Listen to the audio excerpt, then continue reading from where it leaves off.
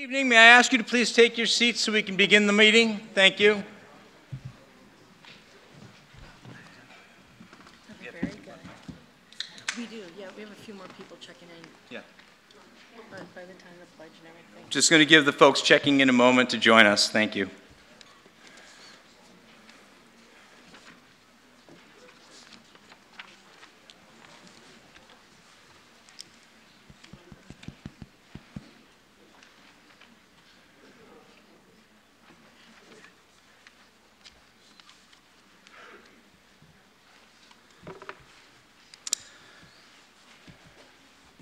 Good evening and welcome. 7 p.m. I'd like to start the Monday, April 22nd, 2024 annual town meeting for the town of Ayer. I'm Jeff Tillotson, the moderator. Start with some introductions here on the stage. Over to my right, you're sitting in a line, I can't tell. We have Scott Hood, Chairman of the Board of Selectmen, Select Board, Janice Livingston, the Vice Chair of the Select Board, Sean Copeland, the Clerk of the Select Board. Closest to me is Robert Pomprion, our Town Manager. Assistant Town Manager Carly Antonellis is sitting in the front row. To my left, Madam Clerk, Susan Copeland, Kurt Freskowski, the Chairman of the Finance Committee, Andrew Seeley, the Vice Chair, and Eric Seckman, the Clerk. The other members of the Finance Committee are here in the audience this evening. That's Bob France and Jin Hong. In the front row is Mark Rich, who is the Town Counsel from KP Law.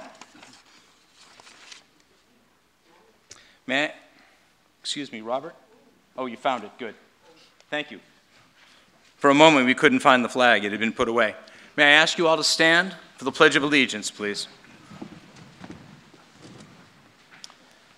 I pledge allegiance to the flag of the United States of America and to the republic for which it stands, one nation, under God, indivisible, with justice for all.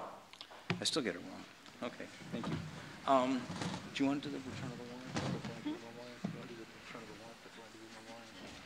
Yeah, you can do that first. It's an annual tradition at the Springtown meeting. We'd like to acknowledge the people who have passed in the last year, who had a role in town over the years. And this year, I'd like to keep in our thoughts Donald Wallace, Paul Philibrown Sr., Barbara Bousseau, Patricia Pinder, Gerald Milson, Ann Horgan, Donald Deemer, and Carol Tillis.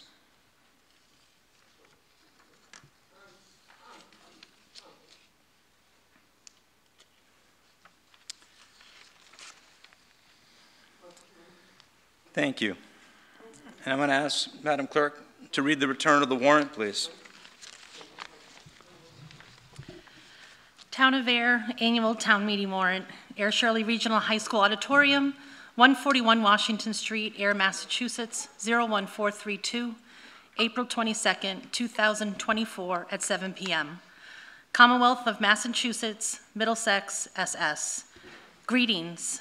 In the name of the Commonwealth of Massachusetts, you are hereby directed to notify and warn the inhabitants of the town of Ayer, qualified to vote in town elections and affairs, to meet in the auditorium of the Ayer Shirley Regional High School, located at 141 Washington Street, Ayer, Massachusetts, on Monday, the 22nd day of April 2024, at 7 o'clock in the evening, there to act on the following articles.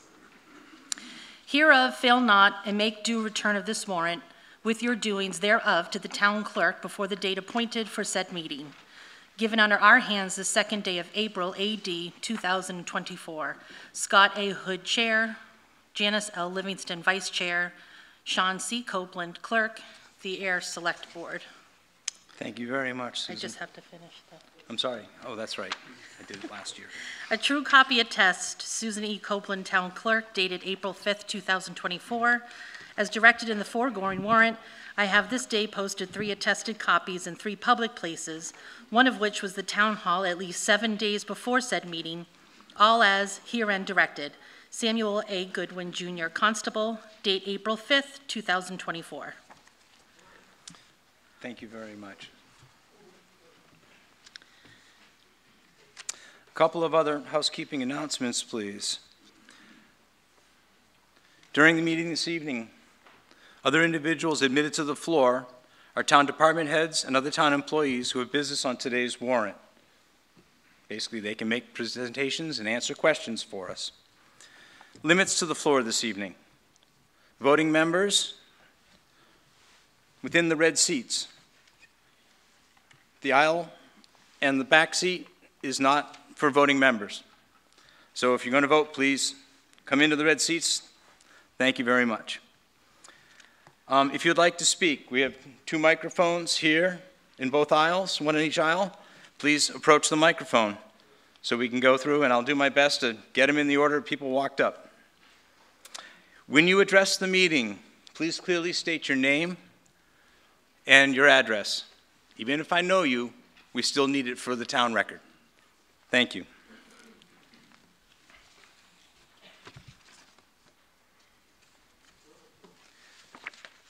I'll talk about this a little more later on, but we will be doing some articles by consent this evening.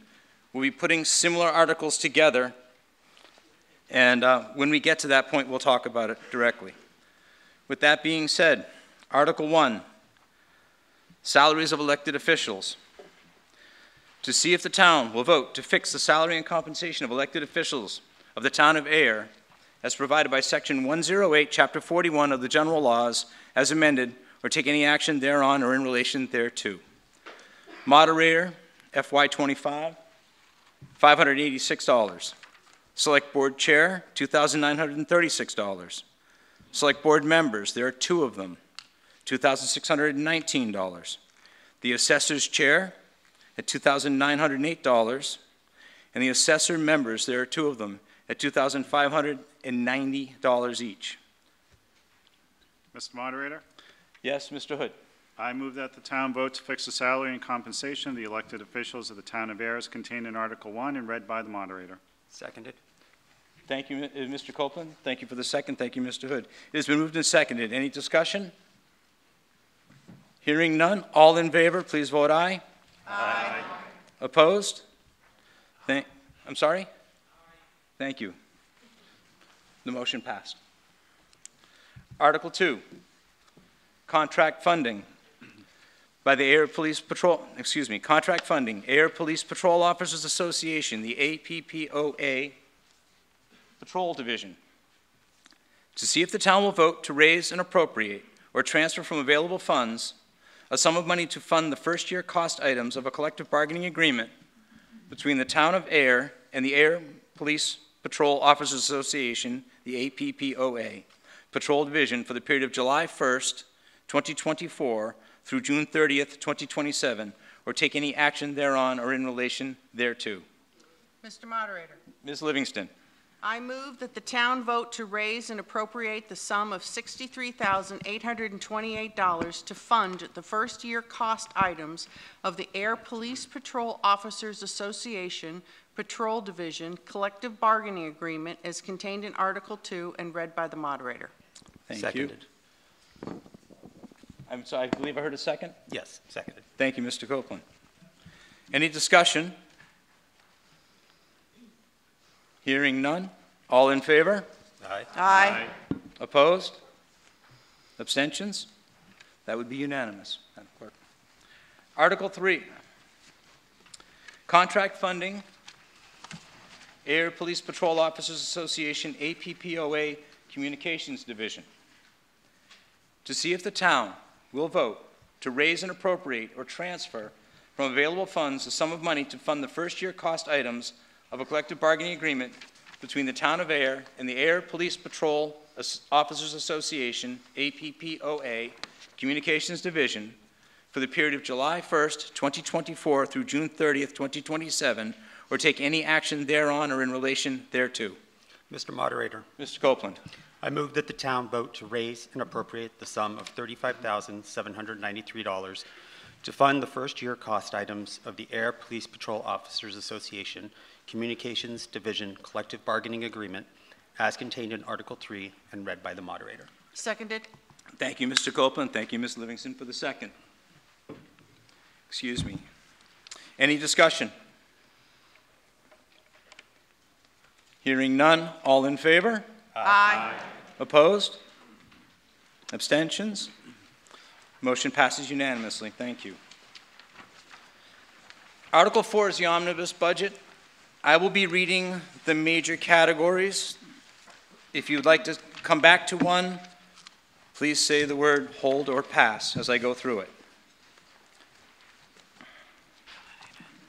Article 4, FY 2025 Omnibus Budget.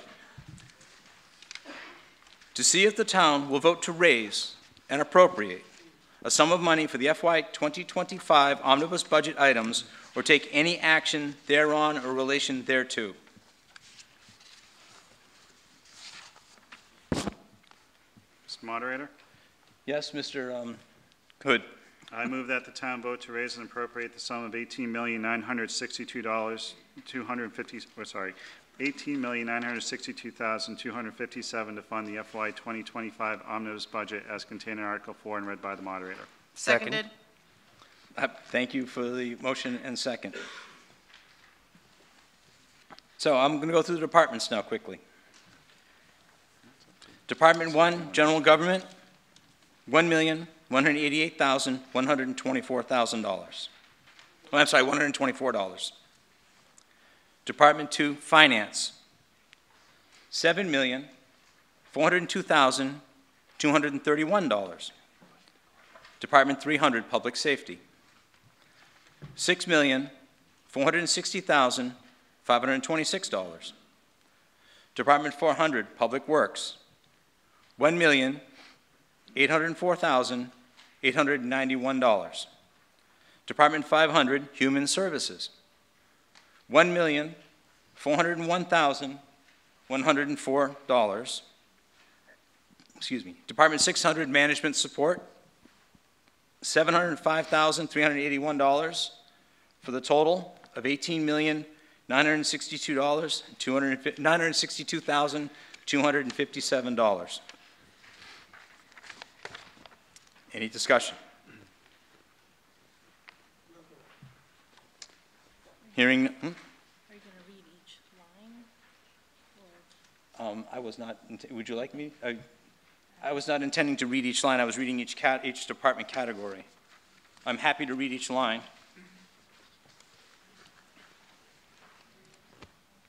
Feeling of the crowd? Thank you. Hey, I'm happy. I get to drone on a lot as it is. Okay, thank you. Any discussion? Hearing none. All in favor? Aye. Opposed?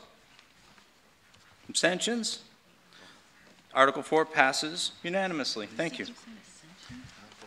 Article 5, FY 2025, Ayer Shirley Regional School District Assessment. To see if the town will vote to raise and appropriate the sum of $13,379,402 as required to fund the town's FY 2025 assessment for the Ayer Shirley Regional School District and to raise and appropriate the sum of $992,710 for the town's portion of the ASRSD High School Building Project and Fields Project debt service, or take any action thereon or in relation thereto.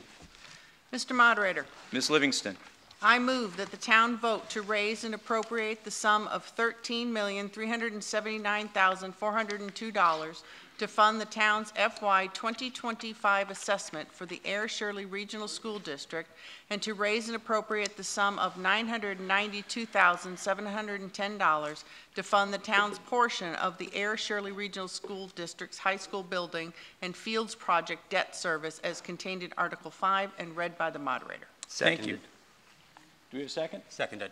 Thank you, Mr. Cope. Mr. Cope, can I ask you to lean to the mic when you speak? Yes. Thank you. It's moved and seconded. Any discussion on Article 5?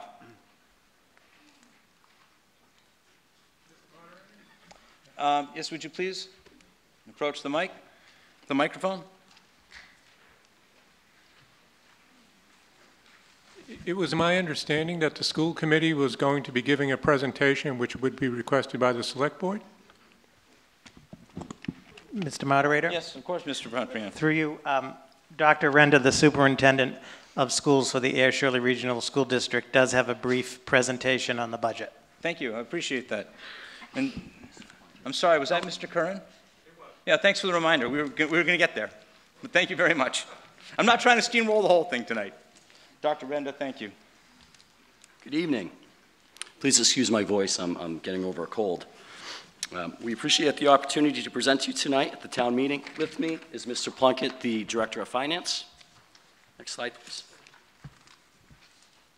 First, I would like to share with you our school district's vision, and that is to create a dynamic, engaged learning community that provides equitable access and opportunities for all members and empowers students to achieve at high levels by fostering intellectual rigor, creative expression, social-emotional well-being, and the agency to pursue meaningful paths and thrive as responsible citizens.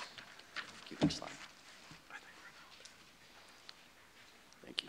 And just some highlights for the year, and these are broad throughout the district, but currently both of our elementary and middle schools have started a new evidence-based reading programs that are aligned with the science of reading that was largely funded through a grant through the Department of Ed. We have universal mental health screenings available at all of our schools. Ayer Shirley Regional High School was recognized as a national champion in unified schools by the Special Olympics of Massachusetts. And in fact, we have unified sports happening in all schools in the district. We have a partnership with the Boston Food Hub through the USDA Farm to School grant to provide fresh and local grown produce for our school meals. And our high school robotics team, Andromeda 1, Team 4905, has been recognized as one of New England's top teams, winning prestigious awards and qualifying for the New England Championship, and we are sure that they are also going to qualify for the national championship. We also have the introduction of a middle school track program, which is boosting participation across grades 6 through 8 and will only feed into our what is an already exceptional high school track program. Thank you.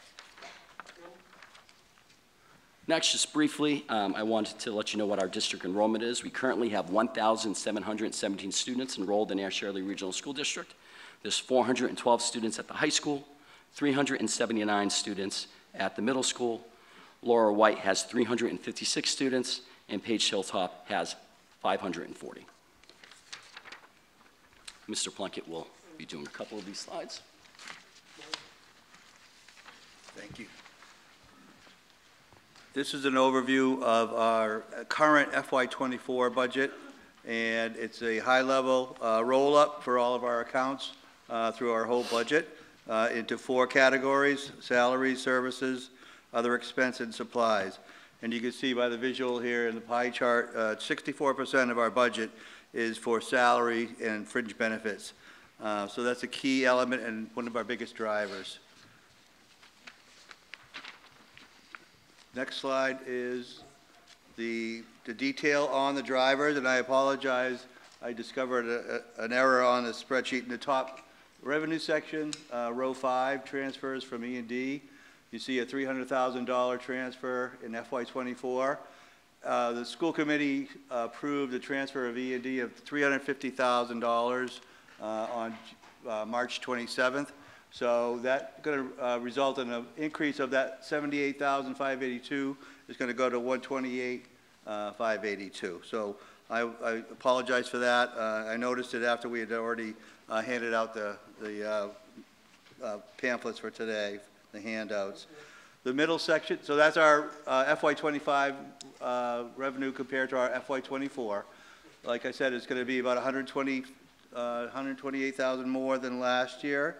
The middle section are our cost drivers, our expenditures. Of course, we have health insurance for our employees. We had to put it in for about a 6.6 increase. Regular transportation and sped transportation are both drivers with costs going up. Contract increases for all salaries, as we are looking for an increase of $268,000. We have our teachers' contract going into the last year, which is a 4% increase, a 4% COLA, and then steps if the teachers are eligible for the steps. So Most of our drivers are salary and fringe. We also have our ESSER 3 positions, $250,000 we're asking for the positions that were added after COVID for behavior, counseling, medical, and interventionists for math and reading. We did realize quite a bit of learning loss coming back from COVID, and the federal funding, the American Rescue Plan, was hoping that we would spend that money, those federal funds, on those type of social, emotional services for our kids. So we are asking for $250,000 for those positions as well. The bottom section is two of our largest revolving funds, school choice and circuit breaker. Those do not go into the assessment. We use those to budget for salaries in addition to the salaries we have in the general fund. School choice we use for salaries, and circuit breaker is for our out-of-district special education tuitions. We use that specifically for those tuitions for kids that we have to service outside the district. Next slide. So I'm sure many of you are aware that many school districts are facing a budget shortfall this year, and some of our neighboring districts are attempting overrides to compensate for the state and federal funding that are not keeping up with inflation and the end of the elementary and secondary school emergency relief funding. This was funding to help students in schools with the effects of the pandemic. To complicate this for Ayer and Shirley, we are victims of our own success. The regional school districts have seen a cut in both federal entitlement grants and state Chapter 70 funds because property values are rising and the percentage of economically disadvantaged students in our district is decreasing. When this happens, the state and federal government expects the towns to pay more. For Ayer and Shirley, this has created a $768,000 shortfall, and we need this money to keep the current mental health and social emotional supports that are in place for our students. Rather than seek an override, we're attempting to phase these positions into the general fund over the next 3 to 5 years. To make this transition possible, the Regional School Committee has approved the $350,000 from E&D, Excess and Deficiency Funds, which is an account regional school districts have for emergency needs. In the past, this has been used for an oil spill at Page Hilltop, and more recently for a high school gym repair when a fiberglass panel had fallen out 2 winters ago. We are asking the towns for an additional $250,000. Ayer's portion of this would be $142,500, and Shirley's portion of this would be $107,500. The school district has made up the difference between the $600,000 through E&D and the $250,000 that we're asking from the towns through competitive grants and some reallocation of other resources. Next slide, please. We did want to share the most recent average teacher salary comparison from the Department of Ed, which unfortunately is from 2021, but still rings true. On this list, you'll see districts that border us and districts that the Department of Ed has identified as being most closely comparable to Ayer and Shirley. As you can see, Ayer Shirley is the 4th lowest salary on this list, with the districts who are lower being about 20 minutes or further more west than us on Route 2. You will also notice that districts that border us are paying $9,000 or more on average on their average salary. So though most of our, the biggest portion of our budget is for salaries and benefits, it really isn't comparable to the towns that we are surrounded by, and this isn't the reason for the increase that we are asking for. Next slide, please.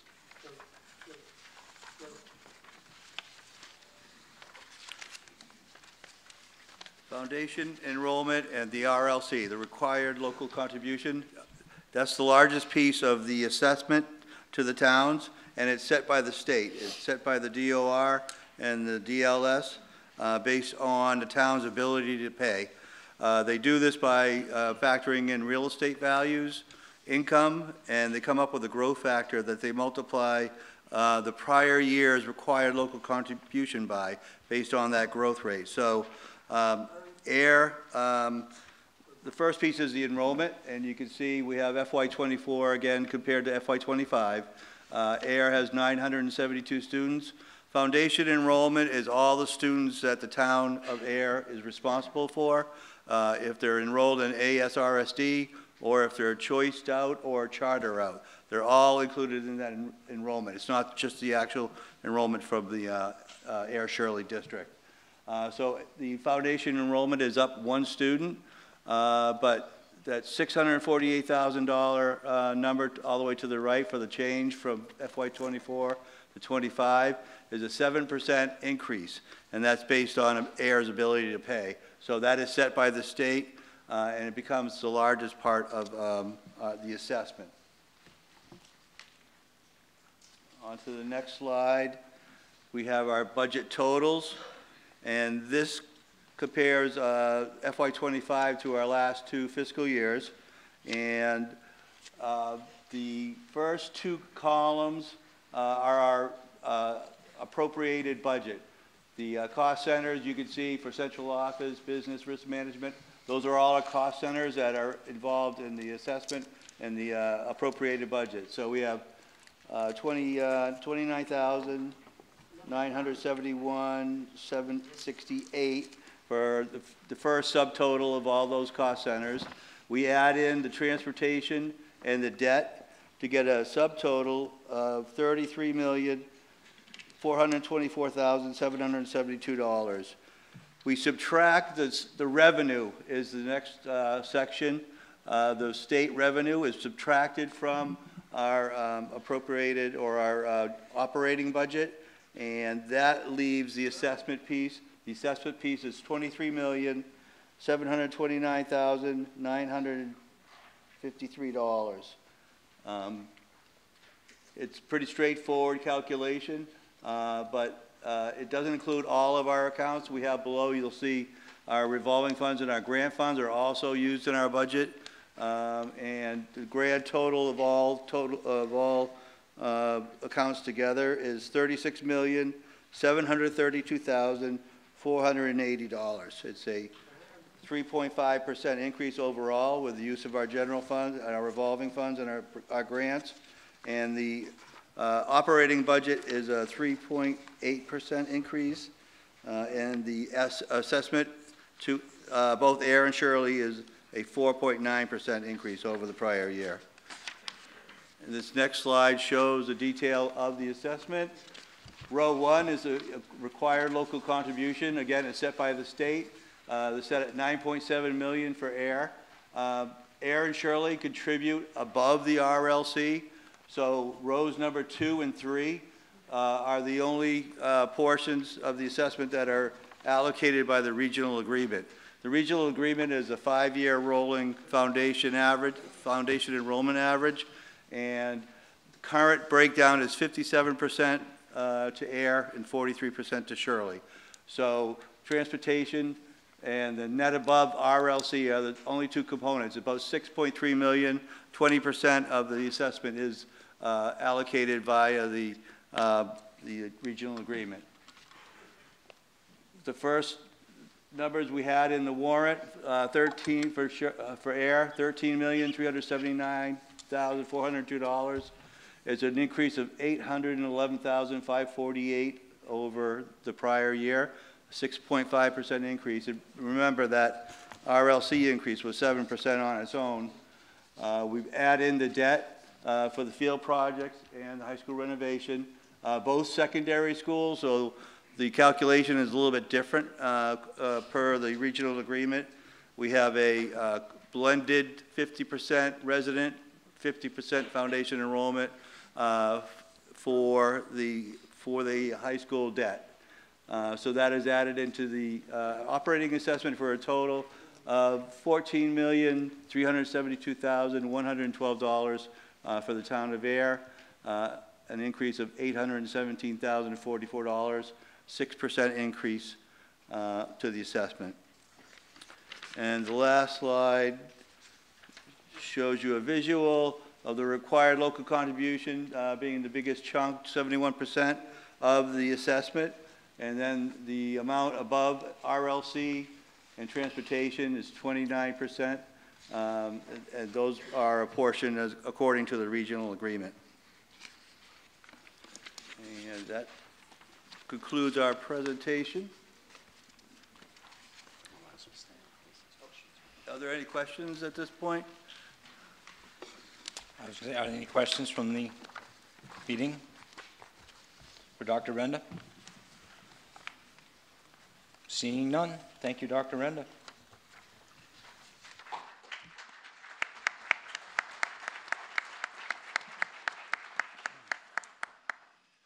It's been moved and seconded, and we've had the presentation. Any further discussion? Seeing none, all in favor? Aye. Opposed? Abstentions? Passes unanimously. Thank you.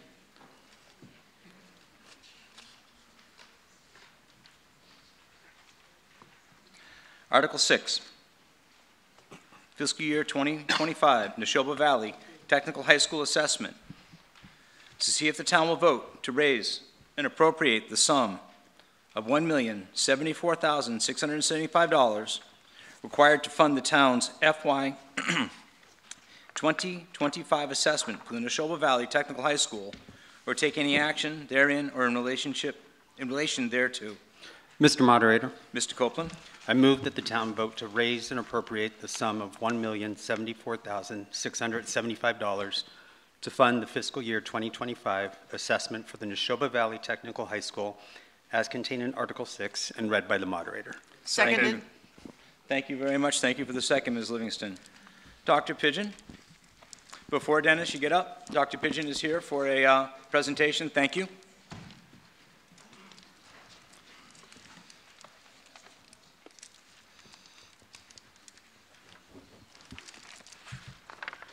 Good evening and thank you. My name is Denise Pigeon. I'm the superintendent of Neshoba Valley Technical School District. With me tonight, I have Chris Prale, a member of our school committee, and Corey Prale, another member of our school committee, and some members of our business office staff. As you know, Neshoba Valley Tech is proud to be your vocational technical school option for your high school students. We are a regional high school located in Westford, Mass. We serve the towns of Ayer, Chelmsford, Groton, Littleton, Pepperell, Shirley, Townsend, and Westford. Next slide, please. We offer technical programs in 3 different major career cluster areas. Just as a point of interest for those of you in the room, construction and transportation, 50% of the students from Ayer that are attending Neshoba Tech are participating in the construction and transportation programs at our school. 33% in health and services cluster, and 17% in arts and technology. Ayer has been an official member of our school district since 2012, but you have been partnering with us for many, many years beyond that. Last year, you actually hit your enrollment high at Neshoba Tech with 69 students attending. This year, there was a slight decrease in enrollment, and you have 63 students attending Neshoba Tech, which is down 6 students from last year. Big picture at Neshoba Tech, and this is not unique to Neshoba. This is actually happening at vocational schools everywhere. There has been a great increase in interest in participating in vocational education. Our overall district enrollment is up 42 students overall. But again, this year, as it works out, Ayer is slightly down with 6 students. Ayer's overall portion of the population at Neshoba Tech is just over 8%. And this becomes a factor in how we calculate the assessment in terms of how much the town of Ayer pays for Neshoba Tech. It's based on your student population. Next slide.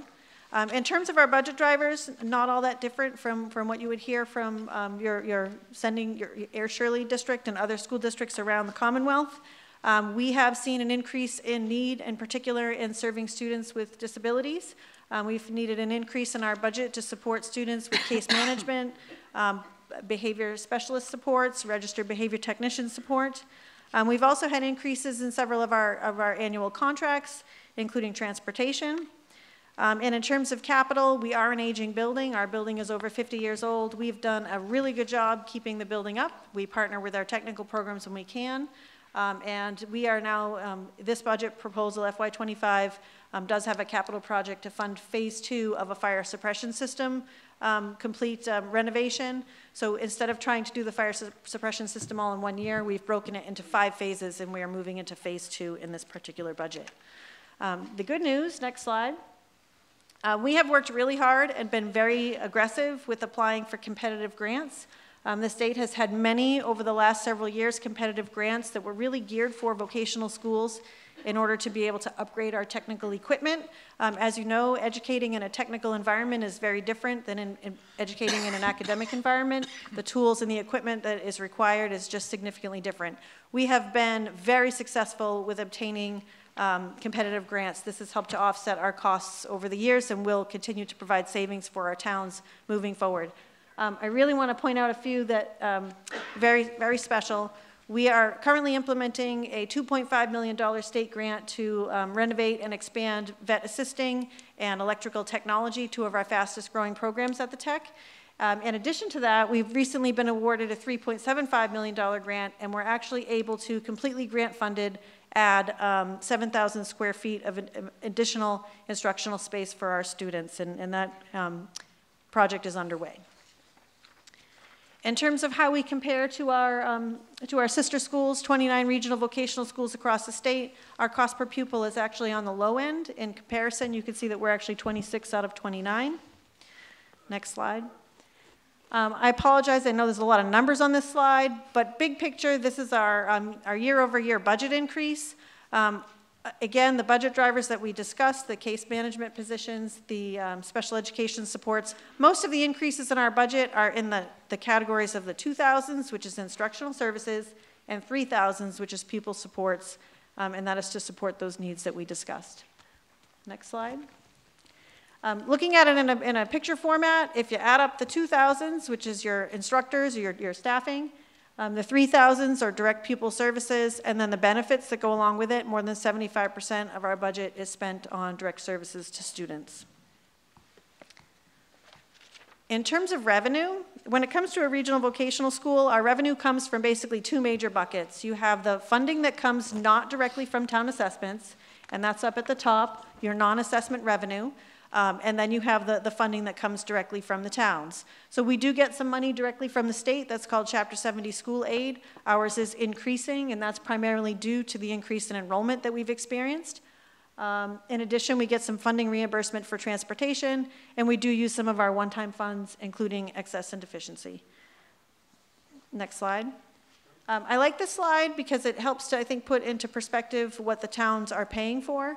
So in the orange, what you can basically see is our total budget, 66% of our total budget is funded by our 8 towns. So Ayer pays a portion of the 66% of our budget.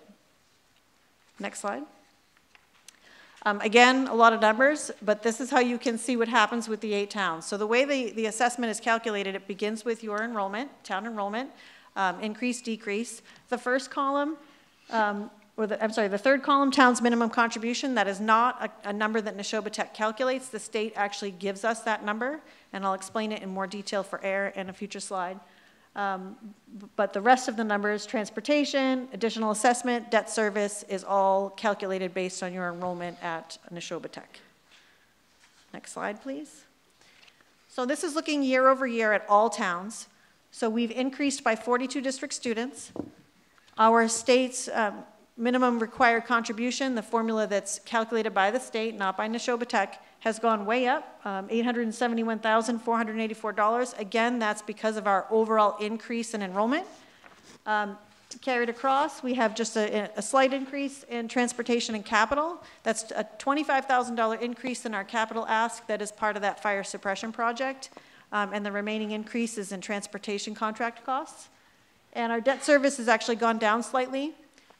We have 2 pieces of debt on the books. One is for a major building renovation that we did back in 2003. That's actually getting pretty close to being paid off. And the other is a roof project that we did several years ago. The next slide is very specific to Ayer. Again, you can see Ayer's enrollment went from 69 students down to 63. So you've had a decrease in students. That decrease in students has actually led to a slight decrease in your required minimum contribution calculated by the state. And because of that, you've also had a slight decrease in your transportation and capital request, additional assessment all the way across. So from last year to this year, your assessment has actually decreased by $61,995. Just a few things I'd like to share. We do participate in what's called the CTI program, or Career and Technical Initiative.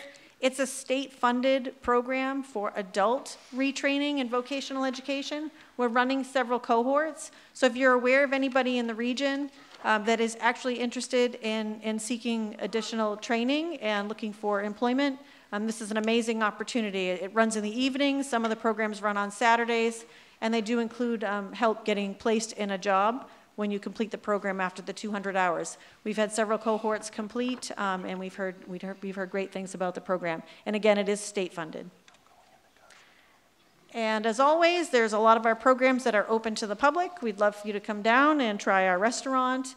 Cosmo Cuts is also open for service. We also serve automotive vehicles in our automotive technology and in our auto body programs. So please take advantage of our public services. Thank you, and I'm glad to answer any questions. Thank you. Thank you very much, Dr. Pigeon. Are there any questions for Dr. Pigeon? You get to go home early, Doctor. Thank you very much. Any discussion? Seeing none, all in favor? Aye. Opposed? Motion carries unanimously. Thank you. Articles 7, 8, 9, and 10, I propose that we do by consent. And instead of me reading the article and then a person making the motion, which is the exact same words, I'm going to ask the motions to be read and seconded, save us a little bit of time. Mr. Moderator, I move that town meeting vote to approve Articles 7, 8, 9, and 10 as printed in the warrant by consent. Seconded. Do I have a second? It is seconded. Second. I'm sorry, I didn't hear it, so. Seconded. Thank you very much. Any discussion on Articles 7, 8, 9, and 10? Hearing none, all in favor? Aye. Opposed? Passes, Articles 7, 8, 9, and 10 pass unanimously. Thank you. Article 11 is a borrow article.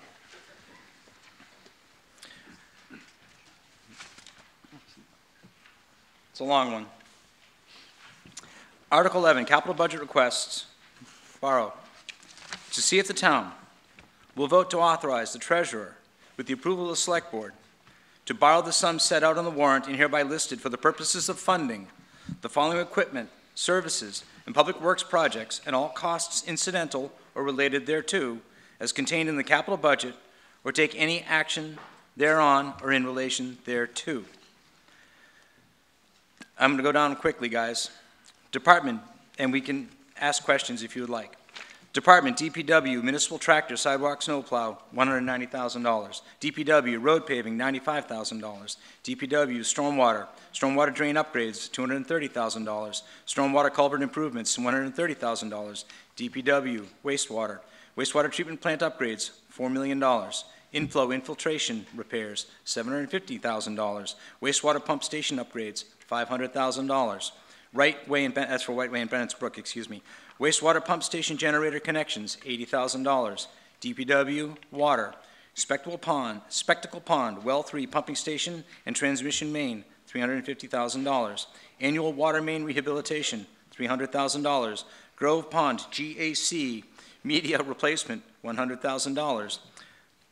Six-wheel dump truck, $95,000. Spectacle Pond plant chlorine chemical skid, $75,000.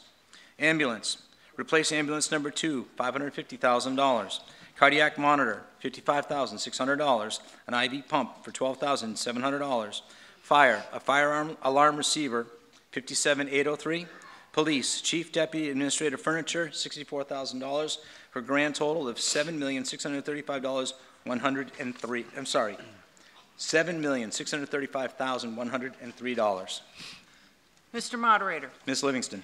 I move that the town vote to authorize the treasurer, with the approval of the select board, to borrow the total sum of $7,635,103 for the purposes of funding the equipment, services, and projects as contained in Article 11 and read by the moderator, provided, however, that the Grove Pond GAC media replacement shall be replaced with the Spectacle Pond media replacement. Seconded. Thank you. Anybody have questions or would like a presentation? We can get a brief presentation if needed.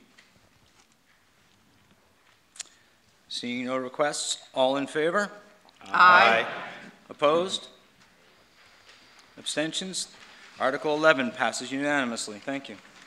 Article 12, capital budget request, capital stabilization.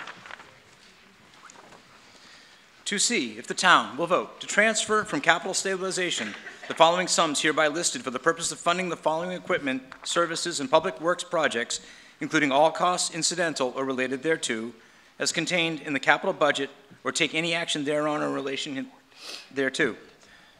Again, I'm going to go through this quickly. Department, DPW, stormwater, items, stormwater biofiltration, outfall improvements, $50,000. Facilities, town hall building repairs and panic system, $45,000. Parking lot repairs for fire and police, $43,000. Green Community Grant Matching Fund, $40,000. Library, sidewalk and exterior repairs, $25,000. Parked utility vehicle, $25,000, for a total of $228,000. Mr. Moderator, Mr. Copeland. I move that the town vote to transfer the total sum of $228,000 from capital stabilization for the purpose of funding the equipment, services, and projects contained in Article 12 and read by the moderator. Seconded. Thank you. Moved and seconded. Any discussion? Hearing none, all in favor? Aye. Aye. Opposed? Any abstentions? Passed unanimously. Similar to Articles 7 through 10, I'm going to take Articles 13 and 14 up by consent. Mr. Moderator, Mr. Hood. I move that town meeting vote to approve Articles 13 and 14 as printed in the warrant by consent. Seconded. Any discussion on 13 and 14?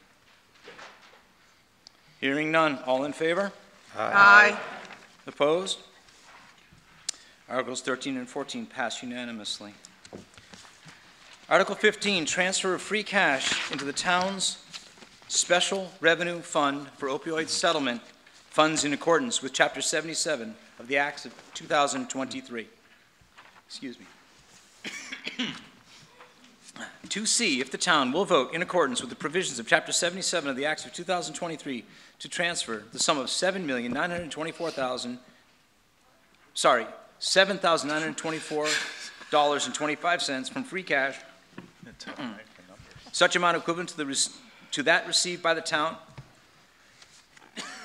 excuse me, for settlements of the nationwide opioid litigation matters to a special opioid settlement revenue fund approved by the Director of Accounts pursuant to said Chapter 77, which fund may be, thank you very much, Robert. Excuse me.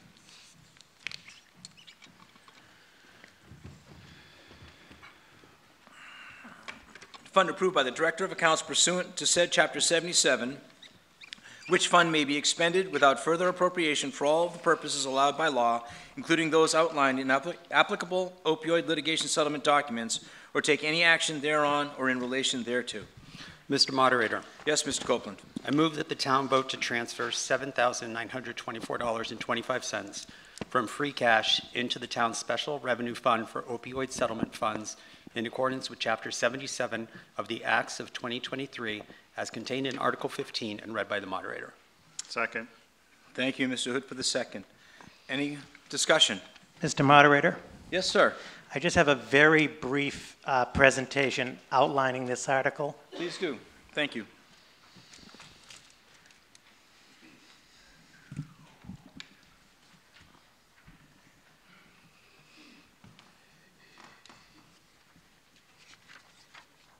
Perfect. Good evening.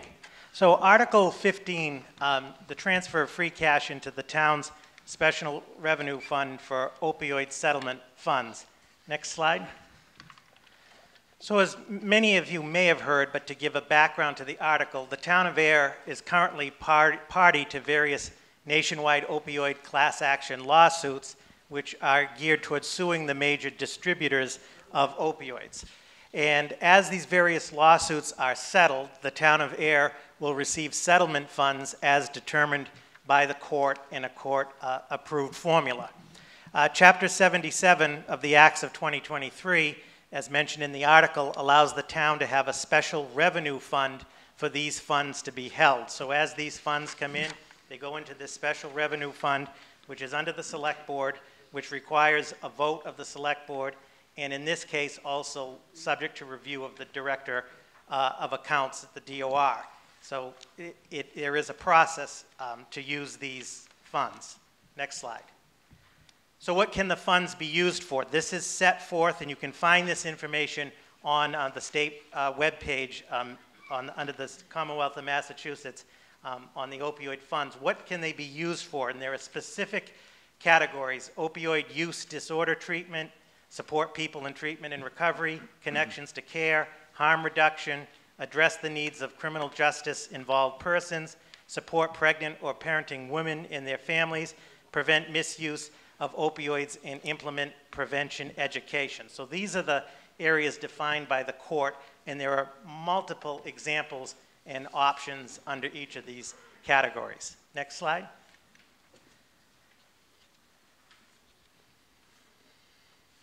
So the funds for Ayer. So the town of Ayer is expected to receive a total of $67,560 between 2022 through 2040. So as you can see, it's smaller print, but as these suits are settled, there are time periods set by the court for them to be paid out. For example, the one against CVS is a 10-year payout starting in early 2024. So the key point is, to date, of the $67,560 expected, the town has received $16,532 to date that have been received for the fund. Next. So in FY 2023, we received the $7,924.25 that's in the warrant. We received those funds, but at that time we couldn't establish the special revenue account, so it fell to free cash. So what we're asking town meeting to do tonight with Article 15 is to transfer that money from the free cash into the special revenue fund. And that's exactly what the article would do. And then moving forward, including the FY24 funds received in the amount of $8,608 that we've received this year, all future settlement funds will be deposited into the special revenue fund. And again, I want to stress that the special revenue fund is under the select board with a public process subject to review by the Department of Revenue. Next. So what will we use Ayer's funds for? And the key point is that's to be determined with your input.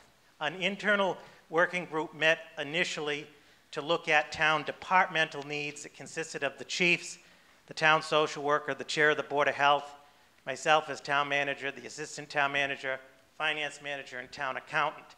And in that initial meeting, it was discussed, and it is strongly encouraged that there's a public process. So we are looking to schedule in the very near future a public information and input meeting to be convened for public input and other stakeholder ideas, because in addition to the town being able to use these funds, we can partner with the state, we can partner with other towns, and we can partner with other entities in the town as well, as mentioned here.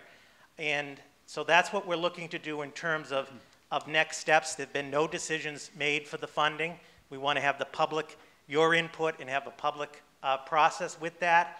And then ultimately the select board would look to those recommendations and act moving forward. So with that, Mr. Moderator, just point out again, if you go to mass.gov and type in opioid settlement abatements, there's a wealth of information, or my office would be happy to answer any questions. Thank you, Mr. Moderator. Thank you, Mr. Pompion, for laying that out. Any discussion? Hearing none, all in favor? Aye. Opposed? Motion carries unanimously. Article 16, Stabilization Fund. To see if the town will vote to transfer $1,234,740.75 from free cash or such other sum or sums of money with $584,740.75 to be credited to the stabilization fund under the provisions of Chapter 40, Section 5B of the general laws, and $650,000 to be credited to the capital stabilization fund for the town's financial policies, or take any action therein or in relation thereto. Mr. Moderator, Mr. Hood. I move that the town vote to transfer $1,234,740.75 from free cash with $584,740.75 to be credited to the stabilization fund and $650,000 to be credited to the capital stabilization fund as contained in Article 16 and read by the moderator. Seconded. Thank you for the second. We'll have to decide who to give it to later. Thank you. Ms. Livingston. Any discussion? Seeing none, all in favor? Aye. Opposed? Article 16 passes unanimously. I'd like to take up Articles 17 and 18 by consent together. Mr. Moderator, Yes, Mr. Hood. I move the town meeting vote to approve Articles 17 and 18 as printed in the warrant by consent. Seconded. Thank you. Any discussion? 17 and 18. Hearing none, all in favor? Aye. Opposed? Articles 17 and 18 pass unanimously. Article 19, funding for aquatic weed control for town ponds. That's a hard one to say. To see if the town will vote to raise and appropriate the sum of $25,000 for the purpose of funding the aquatic weed control program for the town's ponds and any incidental and related costs and expenses, or take any action thereon or in relation thereto. Funds are to be spent by June 30th, 2027, unexpended funds on June 30th, 2027, to close and revert to the general fund balance. Mr. Moderator, Mr. Hood. I move that the town vote to raise and appropriate the sum of $25,000 for the purpose of funding the aquatic weed control program for the town's ponds as contained in Article 19 and read by the moderator. Seconded. Thank you. Moved and seconded. Any discussion? Yes. Excuse me, kids. Could you go to the microphone, please?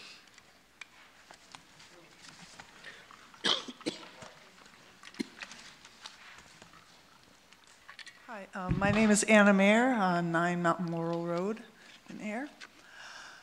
And I just wondered if the $25,000 was based on any sort of plan for the aquatic weed control program, or is it an estimate for a certain plan? Thank you very much. I'm going to ask Heather Hampson, the town's, thank you, I blanked, conservation agent, to answer the question for you. Yeah, so the funds based on the amount of the current contract that we have, which is I think the total amount of $27,000. There is still funds left over from previous years to contract that, but going forward to next year, we will deplete some of that funds that are in there. We need to have enough money when the contract is signed, which is prior to town meeting, to ensure that we can fund that full contract. So that's what that money is for. It's based on previous contracts. For doing weed control. We currently use chemical weed control. We have researched other sources, other different types of controls, and unfortunately those are in the $100,000 range, if not more. So this is the most affordable one, and that's per pond, not for all 3 that we do now. When I researched other ones, the non-chemical route was around $100,000 for one. So. Thank you, Heather. Okay, thank you. Other questions or discussion? Seeing none, all in favor? Aye. Opposed? Article 19 passes. Article 20.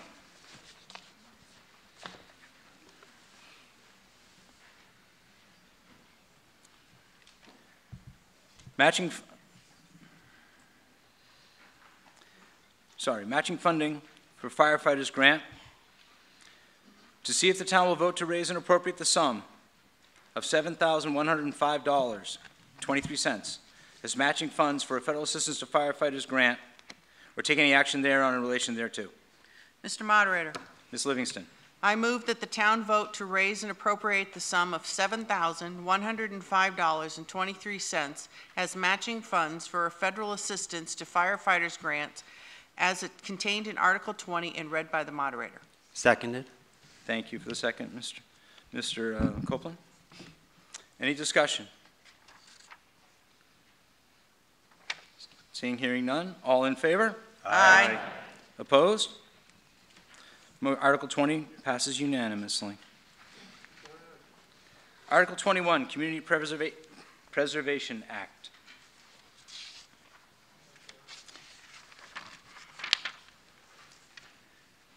To see if the town will hear and act on the report of the Community Preservation Committee on the fiscal year 2025 Preservation Act budget and appropriate from the estimated fiscal year 2025 Community Preservation Fund revenues a sum of money equal to 5% and not to exceed $48,454 to meet the administrative expenses and all the necessary and proper expenses of the Community Preservation Committee for fiscal year 2025. And further, to reserve for future appropriation from the estimated FY 2024 Community Preservation Fund revenues the following sums of money as recommended by the Community Preservation Committee for each of the following purposes. A sum of money equal to $96,909, 10%, more or less, for acquisition, creation, and preservation of open space, excluding land for recreational use. And a sum of money equal to $96,909, 10%, more or less, for acquisition, preservation, restoration, and rehabilitation of historic resources. And a sum of money equal to $96,909, 10%, more or less, for acquisition, creation, and preservation and support of community housing. And the remainder sum of $629,970, 70%, less administrative expenses, for the undesignated fund balance, or take any action thereon, or in relation thereto. Mr. Moderator. Mr. Copeland. I move that the town vote to appropriate the estimated fiscal year 2025 community preservation funds as follows. $48,454 to meet the administrative expenses and all other necessary and proper expenses for the Community Preservation Committee for fiscal year 2025. $96,909 for reserve for acquisition, creation, and preservation of open space, excluding land for recreational use. $96,909 for reserve for acquisitions, preservation, restoration, and rehabilitation of historic resources. $96,909 for reserve for acquisition, preservation, and support of community housing. $629,907 for the undesignated fund balance as contained in Article 21 and read by the moderator. Seconded. Thank you. For the second, Ms. Livingston. We have a presentation if you would like. It's a short one, I promise. Janet, do you mind, please?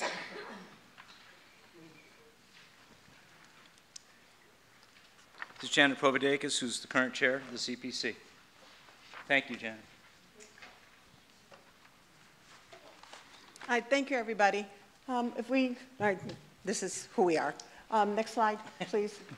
Okay, what we received from the 3% surcharge on property tax, plus the state estimate, was $969,090, all right? The state, again, when we did the 3%, the state will give us a second and third bump in the percentage amount. However, what the state ended up doing is the lower amount, so we only got approximately, I think it's like almost 30% from the state as a match. But that's how we get the total. From that total, it's required by law that we have to put 10% in each one of those three buckets: open space, community housing, and historic.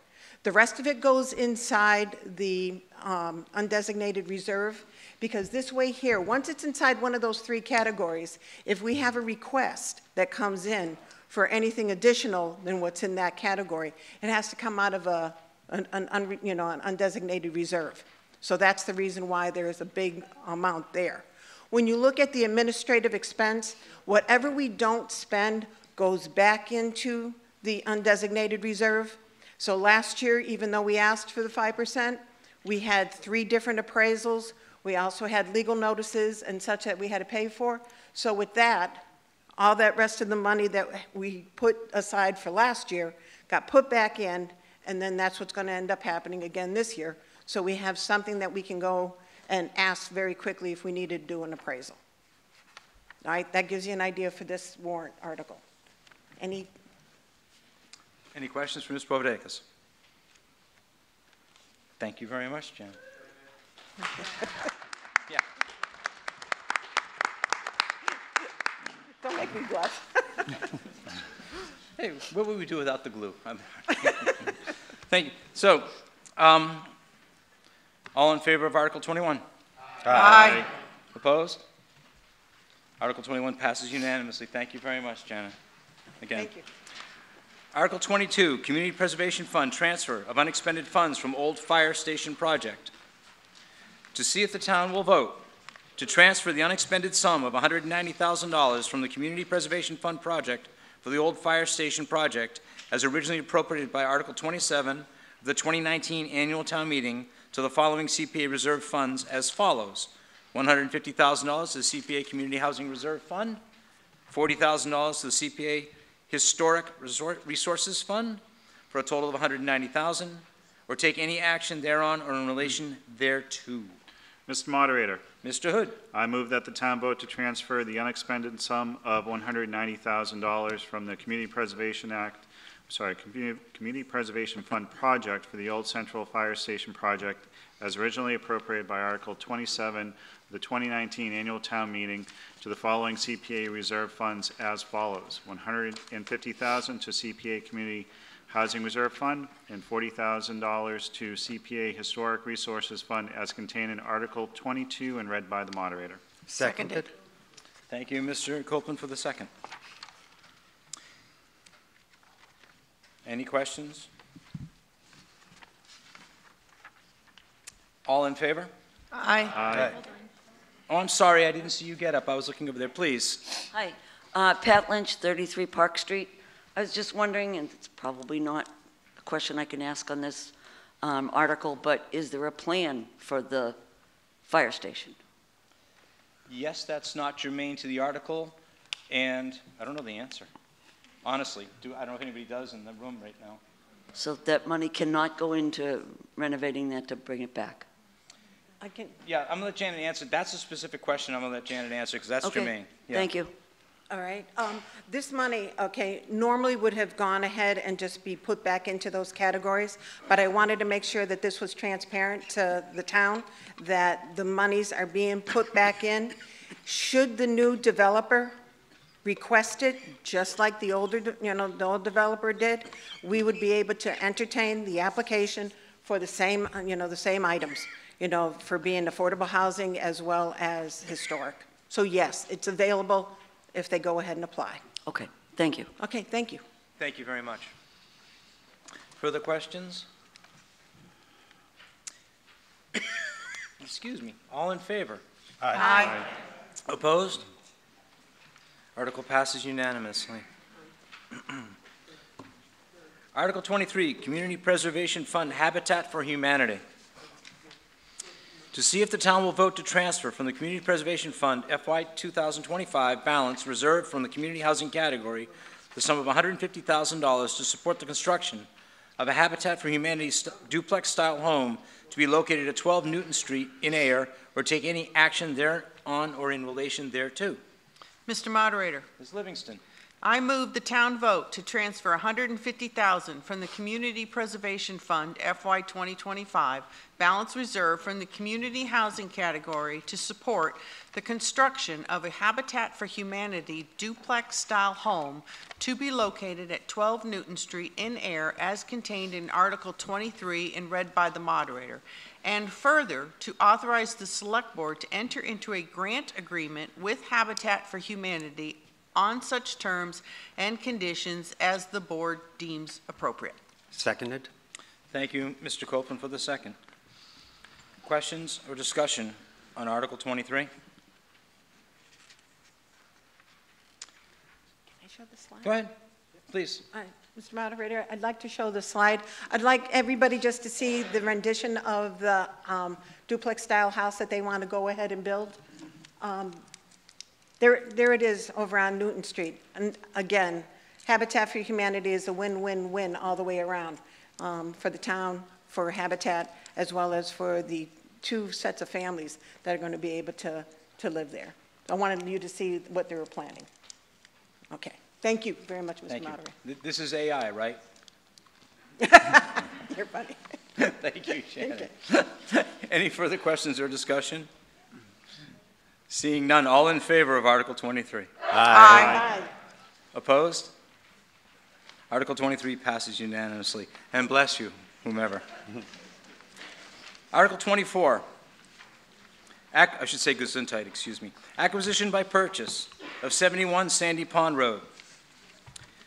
To see if the town will vote to authorize the Select Board to acquire by gift, purchase, or eminent domain a parcel of land with any improvements thereon located at 71 Sandy Pond Road, Ayer, containing 2.29 acres, more or less, being tax ID map 29-0-1, being those premises described in a deed recorded with the Middlesex South District Registry of Deeds in Book 81572, page 347, for open space and recreation purposes, and to accept a deed for said property, and, as funding for such acquisition and costs related thereto, transfer from the Community Preservation Fund FY 2025 balance reserve from the open space category the sum of $350,000, with additional funding of $350,000 to be provided as determined by the Select Board from UDAG, unrestricted grant funds, and ARPA funds, for a total acquisition cost of $700,000, and further to authorize the Select Board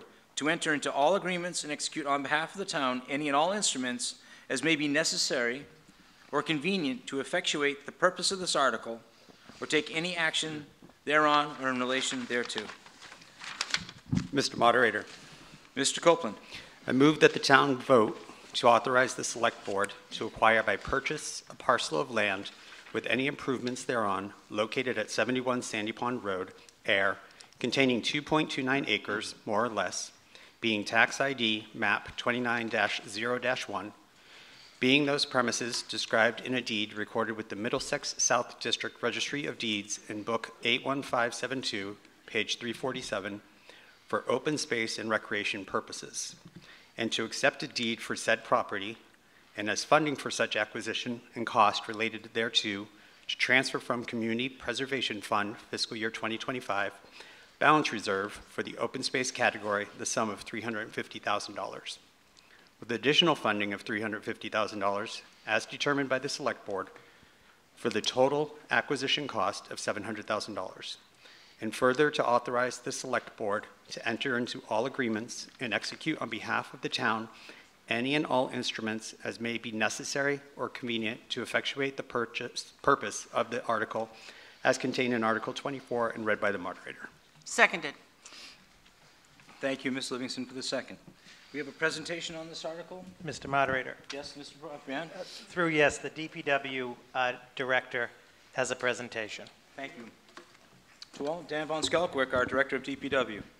Good evening. Yeah, on behalf of everyone who's been working hard on this project, I'll be giving the presentation. Try to fix this mic here. So Article 24, this is for the acquisition by purchase of 71 Sandy Pond Road. You can see on the map here where the parcel is located. It's across the street from the Sandy Pond Beach at the intersection of Snake Hill Road and Sandy Pond Road. So next slide, please. So here's the property as was before the demolition recently occurred by the current owner. Just a look at the property. Most of you probably driven by. Next slide. And here's what it looks like as of a few days ago after the demolition has occurred to the buildings and that it has been flattened. Next slide. So a little background on the property. The lot size is 2.29 acres. As mentioned, it's at the corner of Sandy Pond Road and Snake Hill Road, diagonally across from the town beach. The original asking price from the owner was $900,000. That included the house on site. The current purchase and sale, which was entered into by the select board, is $700,000, and that includes the demo of the house by the owner. It did appraise. We had an appraisal completed, and that was for the land only, without the house, and that was $350,000. Historically, the property had a single residential house on it, and there was an environmental due diligence completed. The report is up on the website, and no evidence of potential environmental concerns were found through that study. Next. Here's an aerial of the existing site from Google Maps showing it before the demo. And on to the next slide. And then as the select board was working through the purchase and sale, this was the potential development that was to occur, would potentially have been two duplexes on the site. Next. And so talking about some of the reasons the town looked at this real closely, the select board. Ayer's master plan has goals in it. Usually I don't like to read right off the slides, but in this case I think it's a little valuable for some of this. Sandy Palm Beach, it's among Ayer's most valuable open space and resources, straight from the master plan. Finding a long-term parking solution and maintaining a safe level of usership will be a long-term need for Sandy Palm Beach. The availability, location, and safety of parking facilities impacts the viability of residential commercial districts and is an issue most acutely felt in Ayer and the downtown area and also Sandy Palm Beach during the summer. Prioritizing the expansion of open space or public access easements around ponds and streams in Ayer to facilitate public access and recreational use such as kayak launches and hiking trails. So next slide, please. Also, I won't read through this, but also in the open space recreation plan, there's discussion in here about available parking being an issue at the Sandy Palm Beach and the needs of that and also needs of the open space. So kind of in short, the general theme was parking and water access, which potentially this could help assist with this property that we're looking at in this article. Next slide, please. Town support for the purchase of 71 Sandy Pond Road. So that the town has received following support: the Select Board, the Parks Commission, Community Preservation Committee, the Town Planner, the Director of Community and Economic Development, and also myself as the DPW Director. Next slide. A little bit of project background. So in November 2023, private property owner approached the town regarding interest of the potential to purchase the property. The select board authorized the town manager to commence negotiations on the potential purchase and sales agreement, and the owner does continue to proceed with his plans to develop. In December of 2023, the select board approves the purchase and sales agreement of 71 Sandy Pond Road for the $700,000 contingent upon the house being demolished and removed by the owner, leveled to grade, satisfactory environmental and other factors, including town meeting approval. And this went through a process of executive session with the select board at several meetings. Project background continued. On February 7th, the town manager submitted to the CPC for funding of $350,000 in CPA funds under the open space category. And Community Preservation Committee voted unanimously to recommend the project application for a public hearing on March 6th. So then on March 6, 2024, CPC holds a public hearing on this application for $350,000 in CPA funds and voted unanimously to recommend the warrant article for town meeting. Next. So kind of a summary of the funding. That's $700,000 is the purchase price through the purchase and sale. That was negotiated down from the $900,000. Appraisal of the land, we mentioned just the land, $350,000. So the $700,000 would be broken up into two pots of $350,000, one to come from CPA funds from the open space, subject to town meeting approval, this article, and $350,000 to come from the town's ARPA funds. Those are federal funds that the town received as a result of COVID, and those are under the jurisdiction of the select board. So on the bottom, you'll see in bold, the use of these CPA funds and ARPA funds for this purchase, it results in no direct local tax impact to the Ayer taxpayer. These are funds we already have. Next. So some other considerations, and this is a project of the DPW's. We got a $500,000 complete street grant, thanks to the town engineer and his hard efforts to develop the Snake Hill Road, Sandy Pond Road intersection out to Patriot Way as a complete street. And so what that's going to have, it's going to have bike lanes, it's going to have sidewalk, and also we've been able to make some formal on-street parking in the area. One excellent thing it does is adds crosswalks. It shortens the crossings by having curb extensions, or what you call bump outs in the area. And also rectangular rapid flashing beacons. Those are, if you drive down East Main Street, you see the flashing signs, you can push the button at the crosswalk to get across. So those will be present crossing Sandy Pond Road at this intersection. Additionally, there'll be speed feedback signs. We already have some out there. Those are the signs that tell you how fast you're going and to slow down. But kind of more importantly is the town does have this area identified as what's called a safety zone through Mass DOT regulations. And the speed limit out there is 20 miles per hour. So we just have to, as part of this project, we will sign it for that. So it'll be a much, try to drive some better safety out there through this project. And that's, this project ties right into the property at 71 Sandy Pond Road, right across the street. We did recently bid the project expecting to construct this construction season. And we'll get more word out when that's going on. Next slide. Some other considerations, things that are going on in the area. Sandy Pond Beach House improvements. So the beach house, there was a rehab study completed in 2024, recently completed. And in that study, the Parks Department has it commissioned, and it talks about rehabbing the building or replacement. So decisions need to be made on that. So, if 71 Sandy Pond Road were acquired, that could be a dynamic that factors in.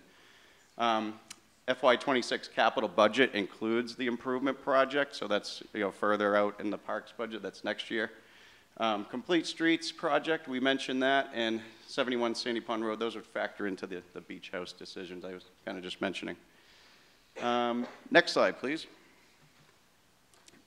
And so this, I would take this with a grain of salt. This is, really, I've been calling it a blank canvas out there. If the town acquires the property, there's going to be a public planning process to determine what exactly is done with that site.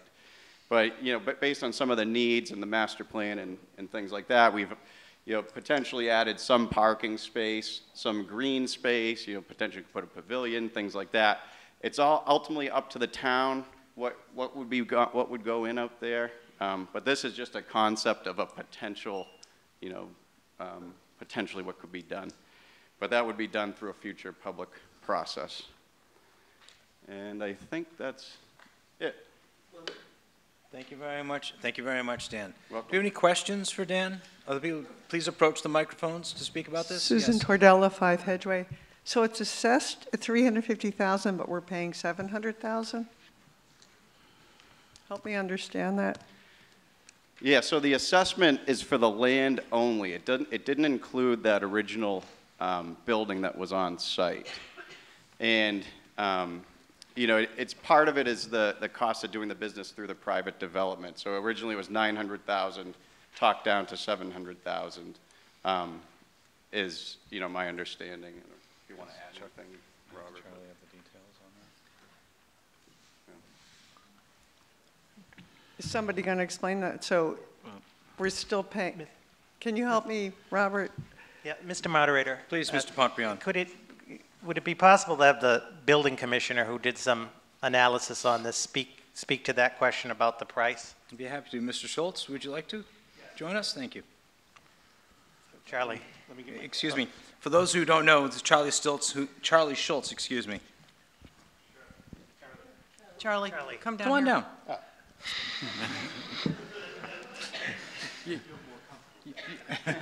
Yeah, but you work here.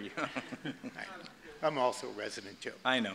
The reason we're paying or proposing $700,000 instead of the $350 value price is I equate it to if you go and look for a piece of land by the ocean, you're going to pay 500 to $1 million. You get a lot in some area that's out in the wilderness, you're going to pay $100,000. To me, I looked at this as a one chance in a lifetime deal to get this property, and I ran some numbers. If the developer had done the 2 duplexes, I don't know if you want me to go through all of them, but he's standing to make about $125,000 per unit. He would have had 4 units, which was about $500,000. I believe he purchased it for about 3, and he had another $80,000 with the eviction and the legal costs, the engineering, and removing the house. So, you know, he could have made more money, but there's no risk with this. And so it's just a once-in-a-lifetime opportunity to get this piece of property for the town, because once it's gone, it's gone. And I drive by there every day, and there's women and little kids parking by the little pond at Cannon Gate. They're opening their doors into oncoming traffic. I mean, so. Okay, thank you for that explanation. But is a parking lot considered open space? I guess so. There's nothing above it. Well, that's just a concept. Excuse me. I think Mr. Von Skelquick had turned his head away when he said, please take this with a grain of salt. This is one possible use of the land, but it will be open for the townsfolk to decide how to use the land. Will it help get a kayak or a boat access? That's why I'm for this. Across the street? Yes, hopefully. That's up to the park department, but it would open up some parking spots in order for people to pull in, I believe, with a truck and unload their kayaks. Because that's a real safety issue along Snake Hill, with people stopping to load their kayaks and back. Well, no, I would propose, if I had any say in it, that it go on the left-hand side towards the gun club, because there's already a gate there that can be fenced off. And if you have more parking on the other side of the road, you could take 3 or 4 spaces, and people with vehicles could move to those parking spots there and just unload their canoes and kayaks from there. Thank you. Mr. Moderator? Yes. Kevin Bresnahan, Wachusett Ave East. So mainly just a comment, because like you said, Charlie, I recognize the need for additional parking there. You have people parking all over the road now during the summer. My one comment or ask of everybody is, as you look at this, because I know that was just a rendering, but I counted about 30 spaces in a possible. Think about the capacity that beach can hold for safety, right? The safety of the swimmers and the lifeguards that have to maintain the safety of that beach.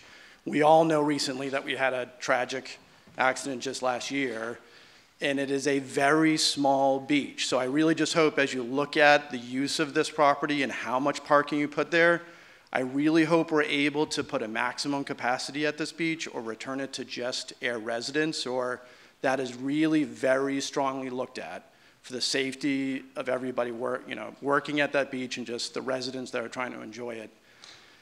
And then I really hope you look at the boat access as well. It's great for residents to have kayaks and canoes and access to that pond.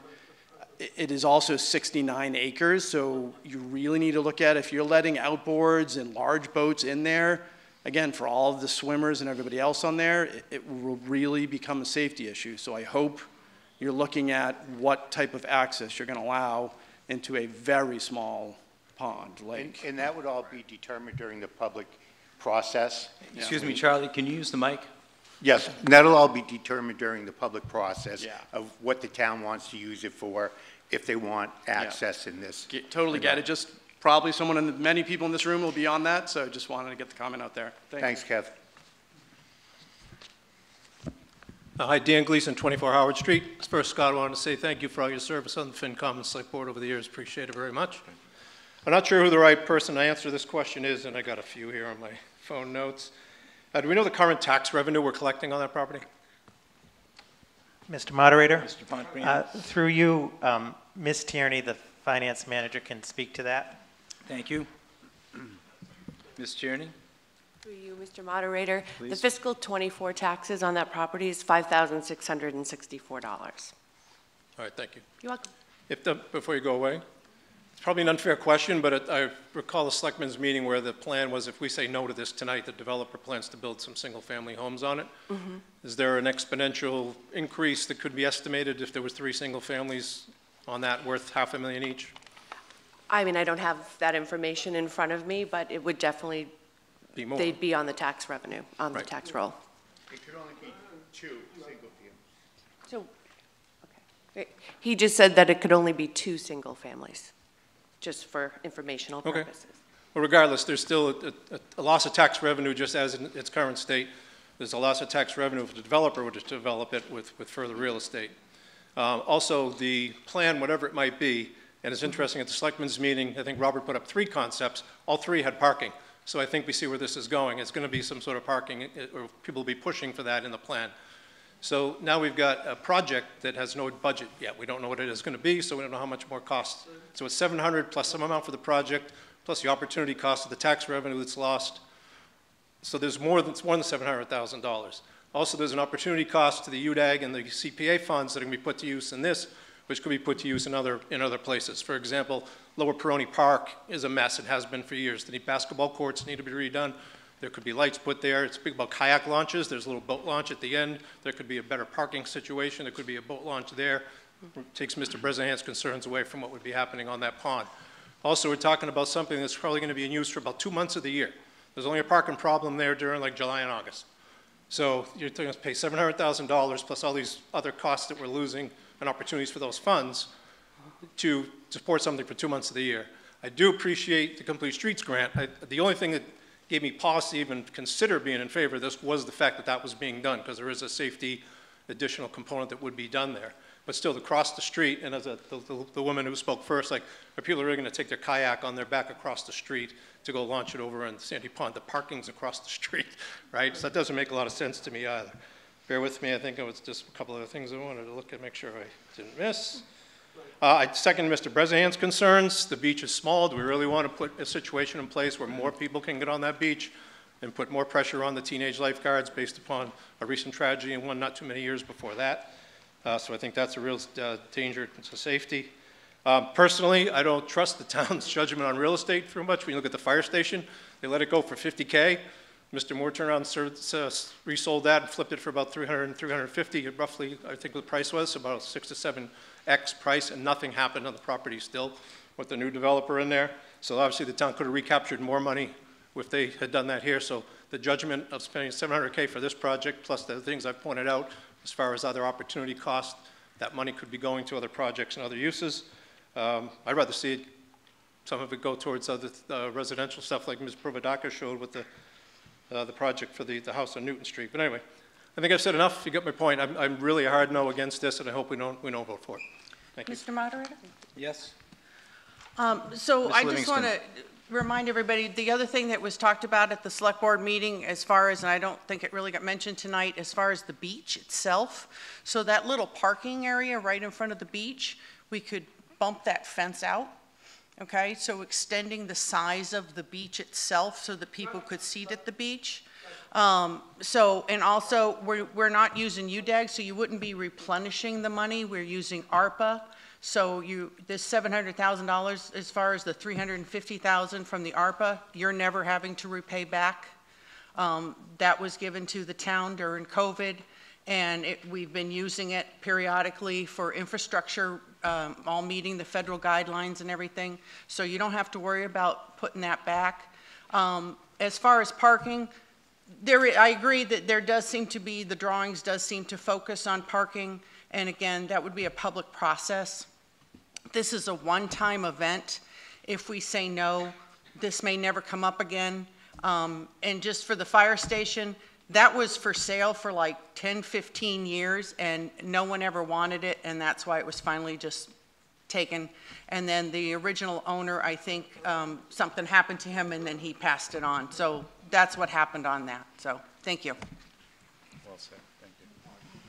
Charlie, would you like to be recognized? Yes, if I could, Mr. Moderator. Just for the financial portion, taking off the tax rate, if the developer builds 2 single-family houses, and just say you have 2 child per house, that's 4 children, the last I checked, it's $21,000 plus to educate a child in here. And at our tax rate, the tax rate on $800,000 house is only going to be about $9,600, so it's a negative. Right, so you just misinformed this whole audience grossly, all right? Because No, I didn't. when the project, yes, we don't. No, I didn't. I was in the school committee for 11 years. I know how the school budget is constructed. I'm telling you what I That took off the $21,000 Mass per State. student does not come out of the town of Ayer. A small portion it does. Part comes It's from the the town of bus Shirley. unit. A portion- Am I going to get to speak, Mr. Schultz? Mr. Gleason, please. He's interrupting me, Mr. Tillotson. I have the floor here, correct? No, I do. Mr. Gleason, please. You have a point to make. Your point is that Charlie's math is not correct? That's true, and I wrote up a pretty detailed thing for the West Spade Street project when he said all the students who were going to come into that project, what it would cost the town of Ayer, and it's wildly inaccurate. Because he calculates it as if it's done by everything is done by the town of Ayer. It's not the Ayer School District anymore, it's Ayer Shirley Regional School District. There's state funding from Chapter 70, there's Ayer tax money, there's Shirley tax money, there's various Mr. grants. Gleason. Well, it's an We're incorrect discussing- statement, and I'm giving you the details why. Thank you. You're welcome. Are you complete? No. So I came back up to mention the beach house was mentioned in there. I think that would be a great project for some of the money that was intended for this. So the CPA money that's going towards this project could be used to help rehab the beach house, and that would be a use for that money that wouldn't cause other taxation or whatever other funding might get used to have to construct that. And there wasn't an answer to the question. I think it's probably from Mrs. Provodakis, but the first woman, is open space is parking open space? Because that's what the article says, right? It says open space.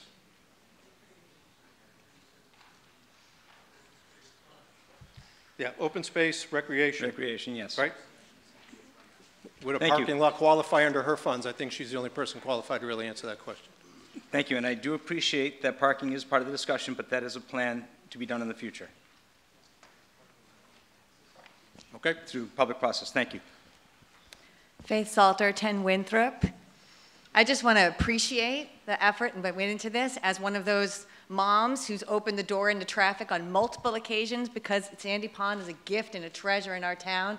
We can go there with our kids after work, and I love it. I love this project. I love the idea of being able to safely park there and not wonder if I'm going to be able to find a place to park. I think there's a lot of creative ideas that can go into hopefully getting kayaks on that pond, which I really, really want to do. So thank you. I think this is a really neat idea. Excuse me. So, my name is Marianne Stoddard. I'm at 204 Autumn Ridge Drive. I want to congratulate the selectmen and members of the other boards in town for conceiving this project. I think it's a wonderful project. I think that the town of Ayer presently lacks land for conservation and recreation. I think this is a rare opportunity for the town to acquire more lands for conservation and recreation, and I strongly support the article. Thank you. Ms. Provodakis?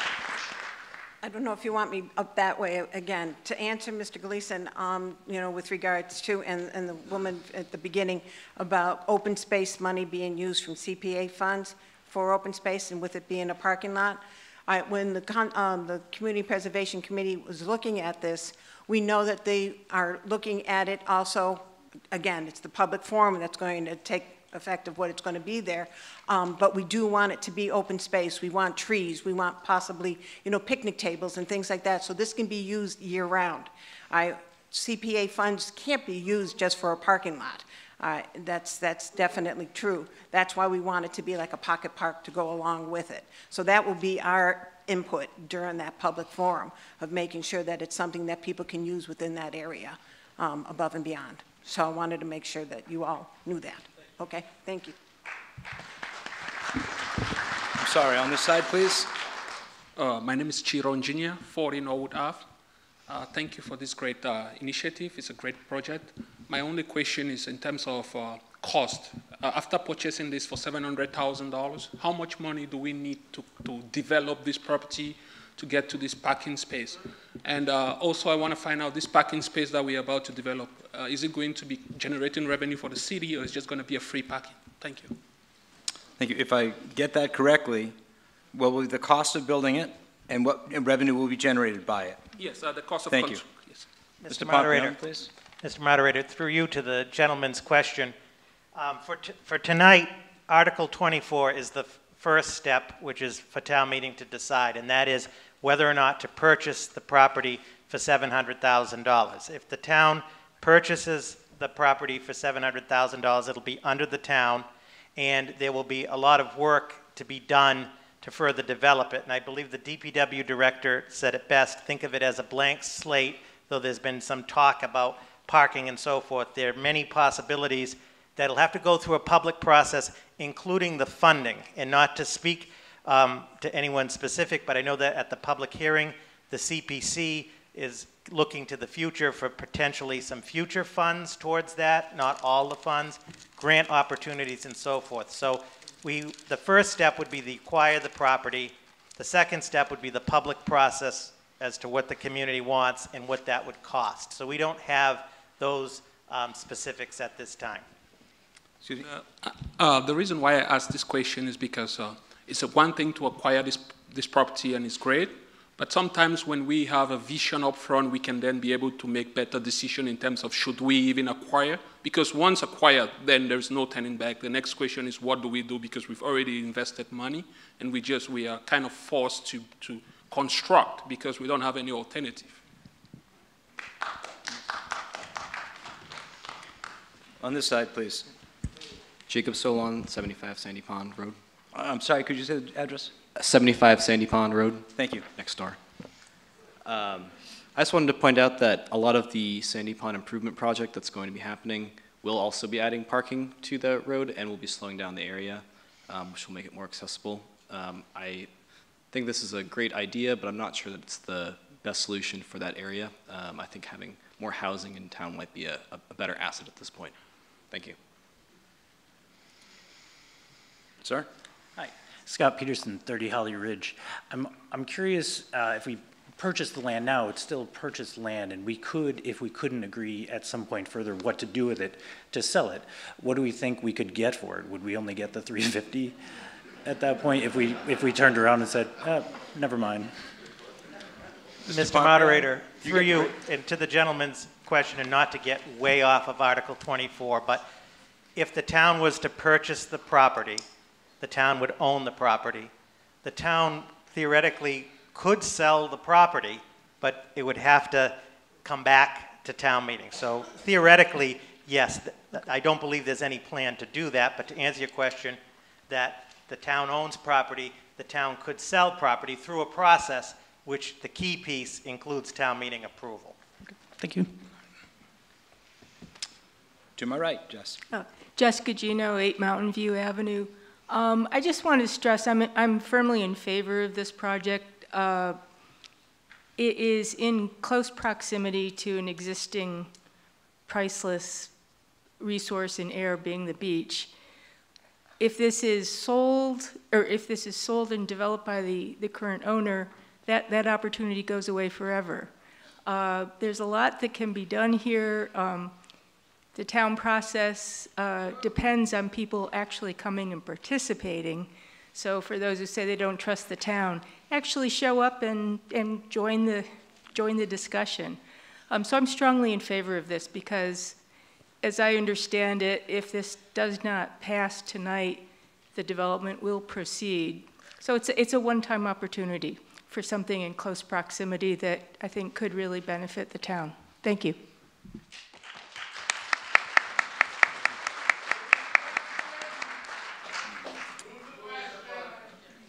I'm going to ask you to come to the microphone to move the question, but we had somebody walking to the mic. May I, Mr. Moderator? Yes, please. Thank you. Pauline Conley, Cambridge Street. I'll be very brief. As one of the original members of the Community Preservation Committee in 2001, this is only the second opportunity the town has had to purchase open space. We did purchase one other property down by where Mr. Moderator lives on Oak Ridge Drive. This is only the second opportunity, and I would encourage all of us to take this opportunity. There will be close, Janet, $3 million remaining in community preservation funds.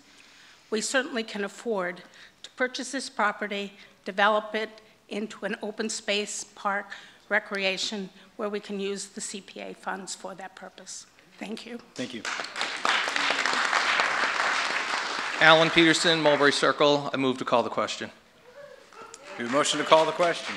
We need a simple majority. 2/3. Okay. I need a 2/3 majority. All in favor of calling the question? Stopping debate at this point? Please say aye. Aye. Opposed? I think we got there. Thank you very much. Back to the original article, please. Voting to approve. Article 24. All in favor? Aye. Opposed? It carries with 2/3. Thank you very much. Article 25, zoning bylaw amendment, update of the town's zoning map.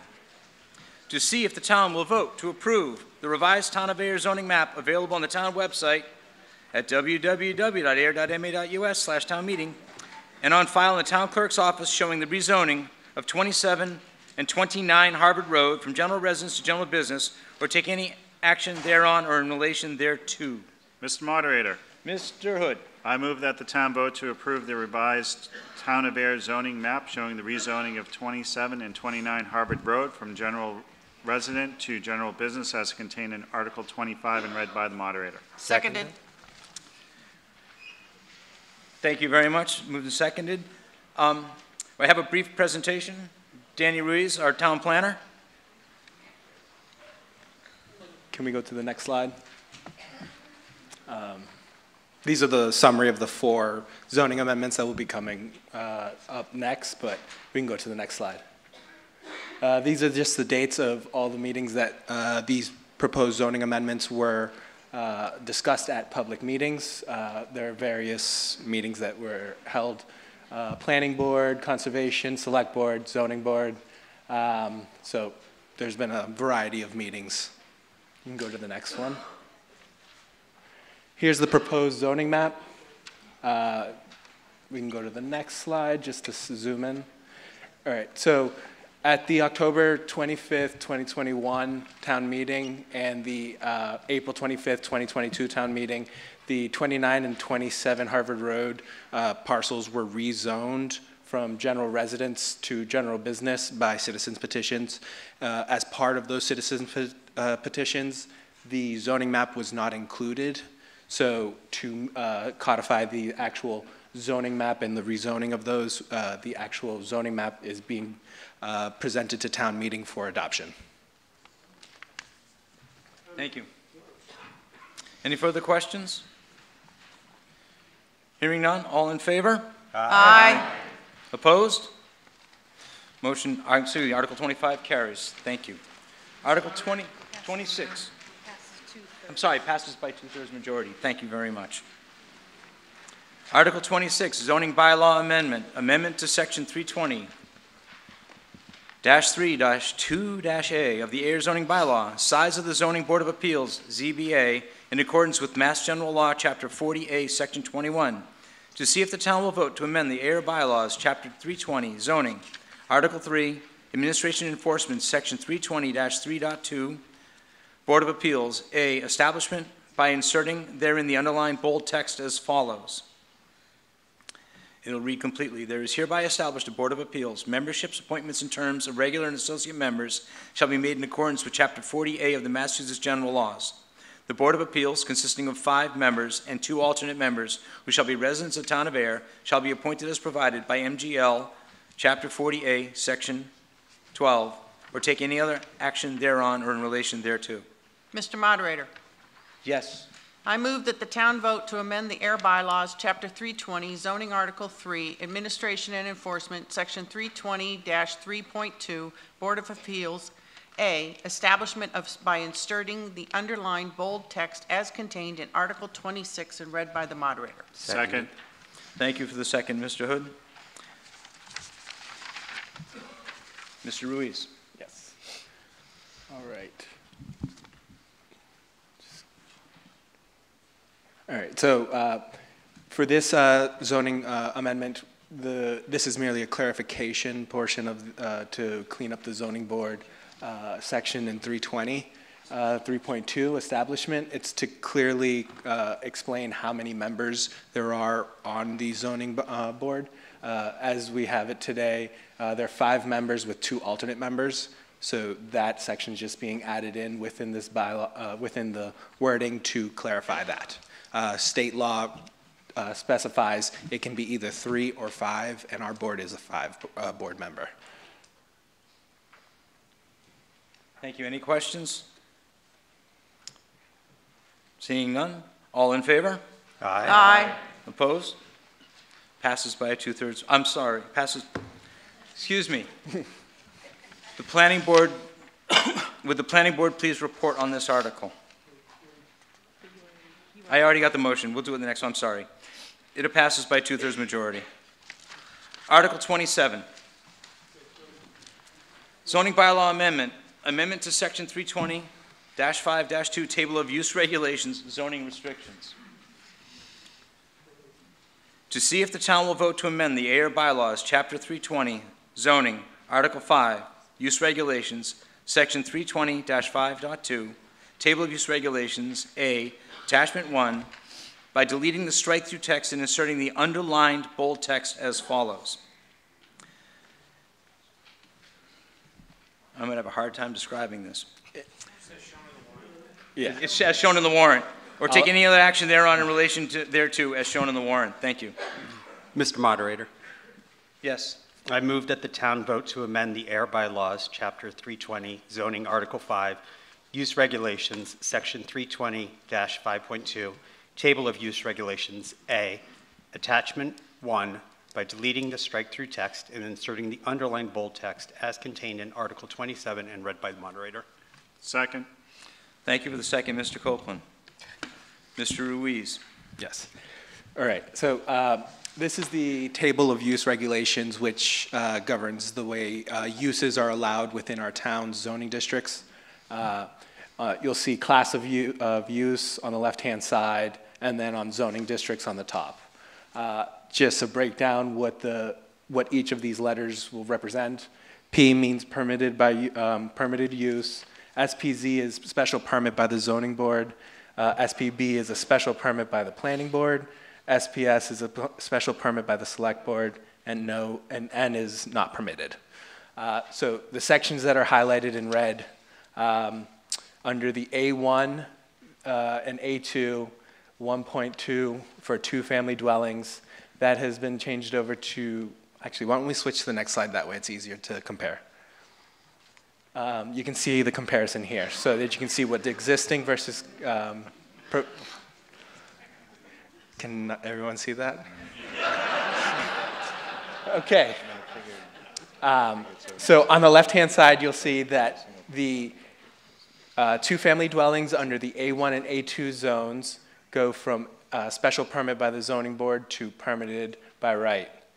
The two townhouse and multifamily dwellings under the A1 and A2 go from not permitted to special permit by the planning board. The townhouses and multifamily dwellings under the general business zoning will go from the special permit by the zoning board to special permit by the planning board. On the left-hand side, you'll see the strike-through apartments. It's going to be changed over to dwelling units, as we do not have a definition for apartments, or in the definitions we use dwelling. And then, as you'll see underneath on 1.7, we added the S's to units to make it plural. And there's a strike-through on the ground floor of the building, which is changed over to the elevation of the building at street level for clarification purposes. And then on the downtown air form-based code, it's going to go from the special permit by planning board to permitted by right. We want to go to the next page. So the town wants to encourage more affordable housing so that residences that want to downsize can sell their houses and to afford to stay in town. 2-family dwellings are already allowed by right within the general residence, the downtown form-based code, in the West Ayer Village and the downtown Park Street form-based code. It's also allowed in the mixed-use transitional and general business. So adding the A1 and the A2 will just allow more two families to be permitted by right within the town. Allowing townhouse and multifamily dwellings in the A1 and A2 and in the general business zones by special permit from the planning board will make some of these properties with these zones viable for multifamily construction. Projects that would propose more than 4 units would trigger the inclusionary housing bylaw, which would then require them to have affordable units at a 80% AMI. We've also, so the other changes were the dwelling units, which we already went through, and then the 1.7, which was the change from the special permit to by right. Thank you, Mr. Ruiz. Any questions? I'm going to ask the chair of the planning board to step forward and give the planning board's report.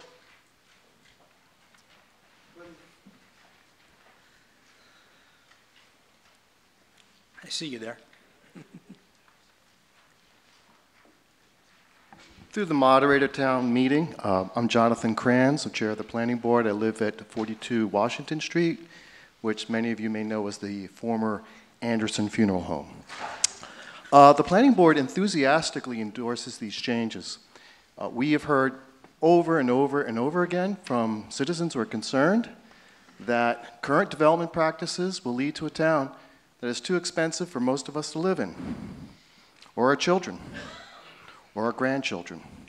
So the ultimate purpose of these changes is just to allow more flexibility in housing so that we're not just confined to the development of single-family homes, but also other tiers of housing that may be less expensive, including townhouses and multifamily houses.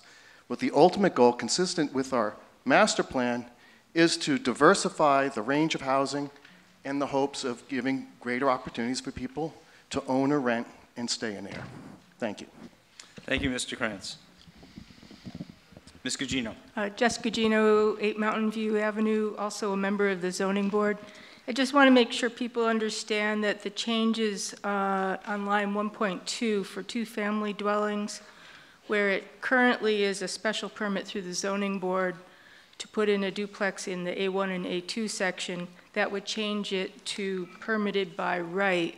And that would just be eliminating the need for a public hearing process before the zoning board.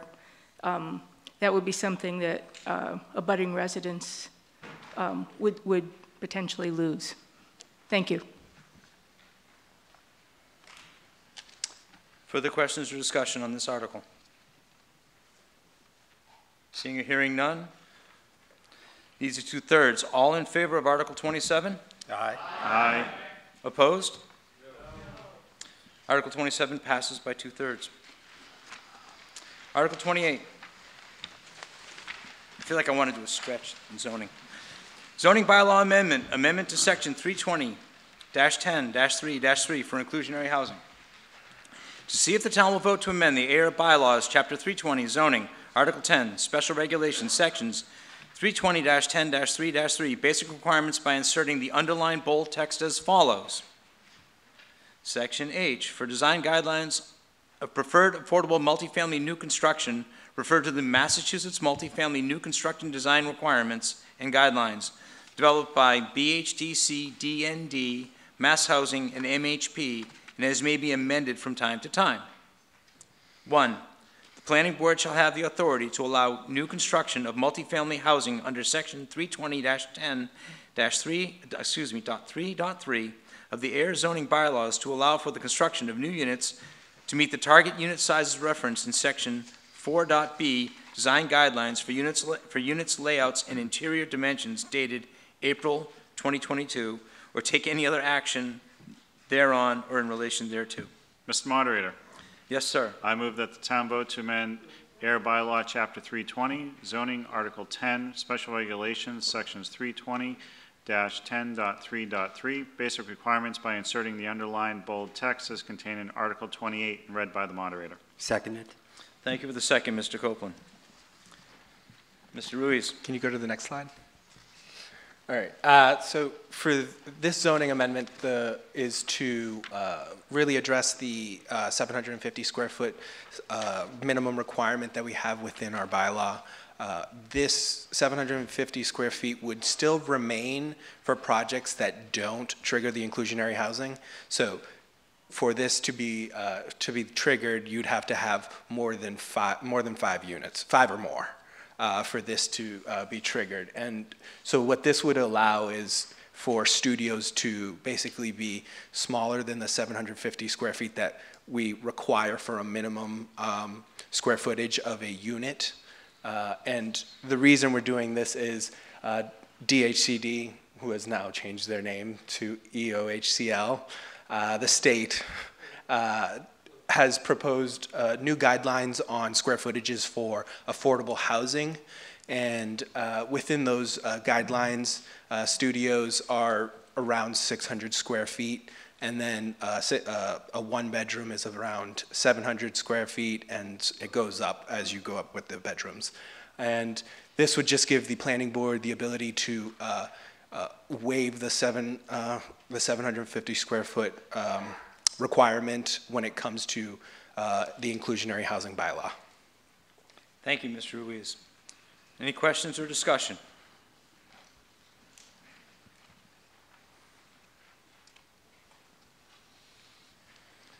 Sam Goodwin, 23 William Street. I don't think this is such a good idea. We're just opening up housing for smaller rooms, smaller apartments. For inclusionary housing, isn't that like for affordable, where you find families, not single individuals or one couple?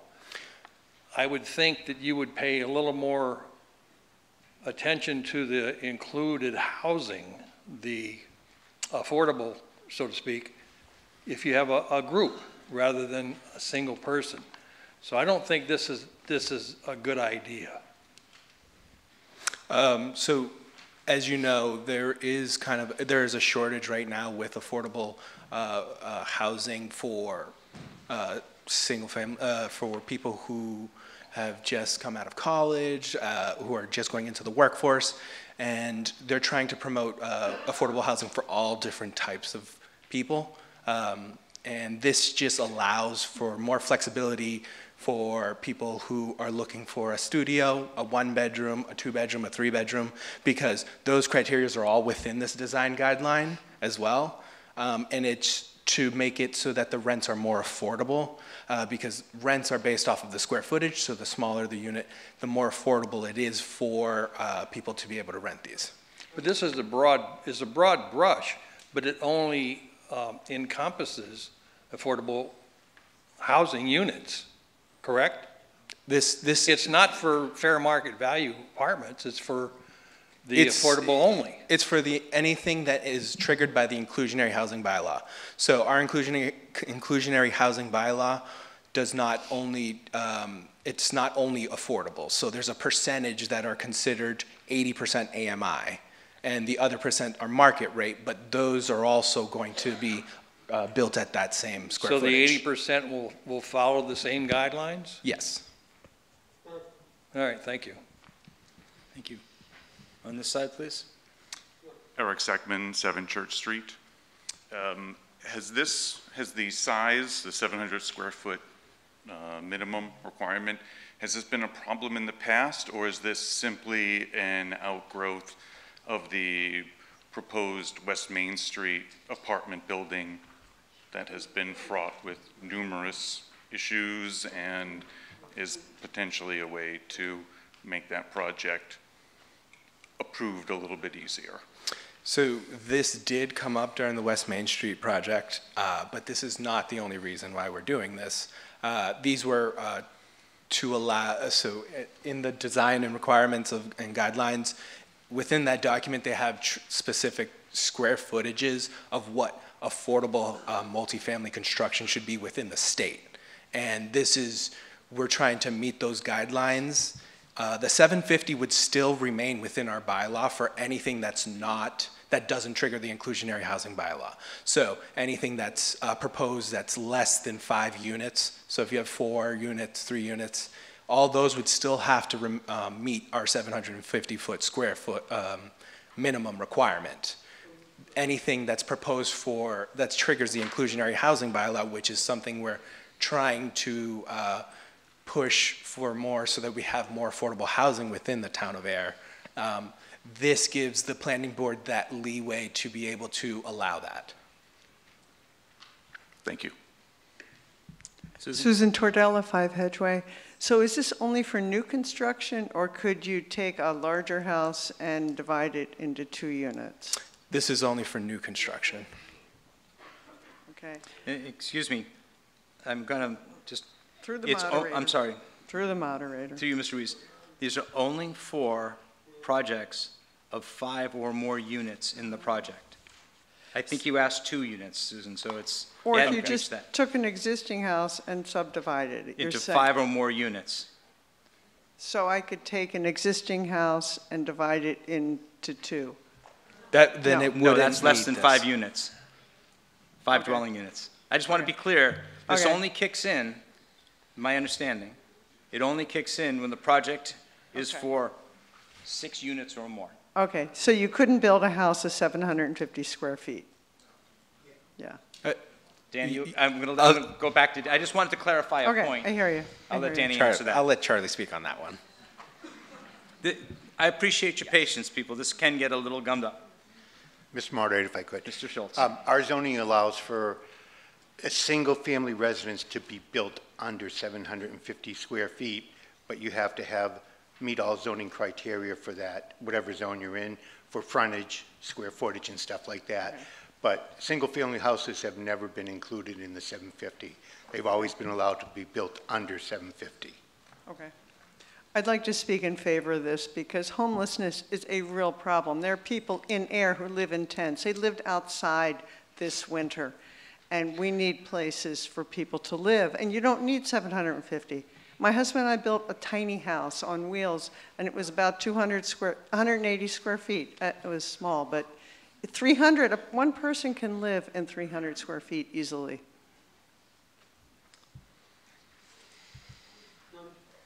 Dennis Kern, 51 Pleasant Street.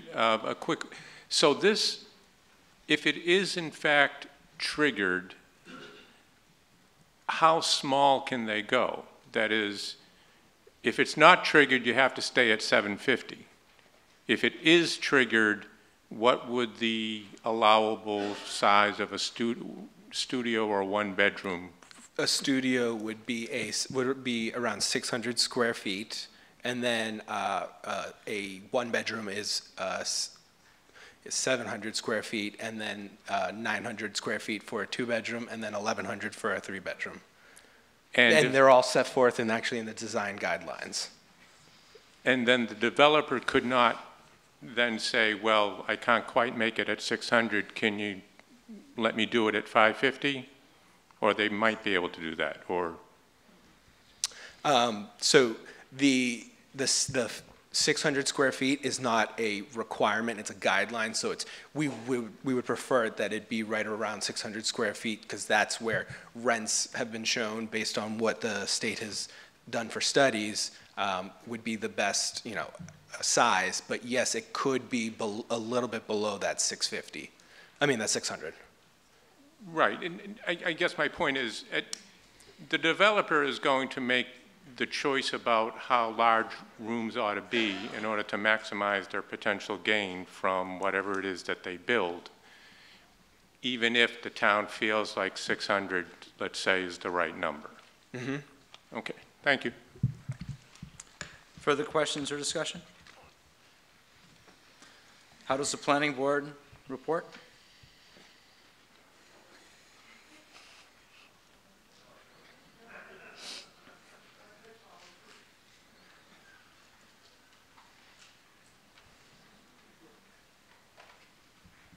Hi, Jonathan Kranz again. The planning board found this as confusing as you do.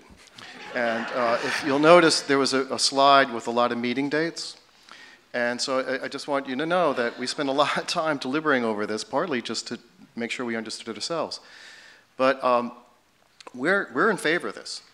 I think that we want to encourage more inclusionary housing, and in order to do that, we have to make sure that the guidelines are economically feasible in order to actually see construction done. So for the practical answer of actually getting the housing we need, this is the right thing to do. Thank you.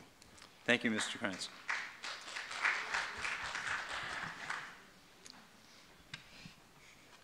Seeing, okay. This is a 2/3 vote. All in favor of Article 28?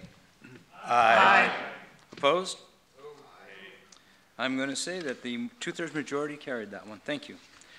Article 29. West Main Street Bridge easements.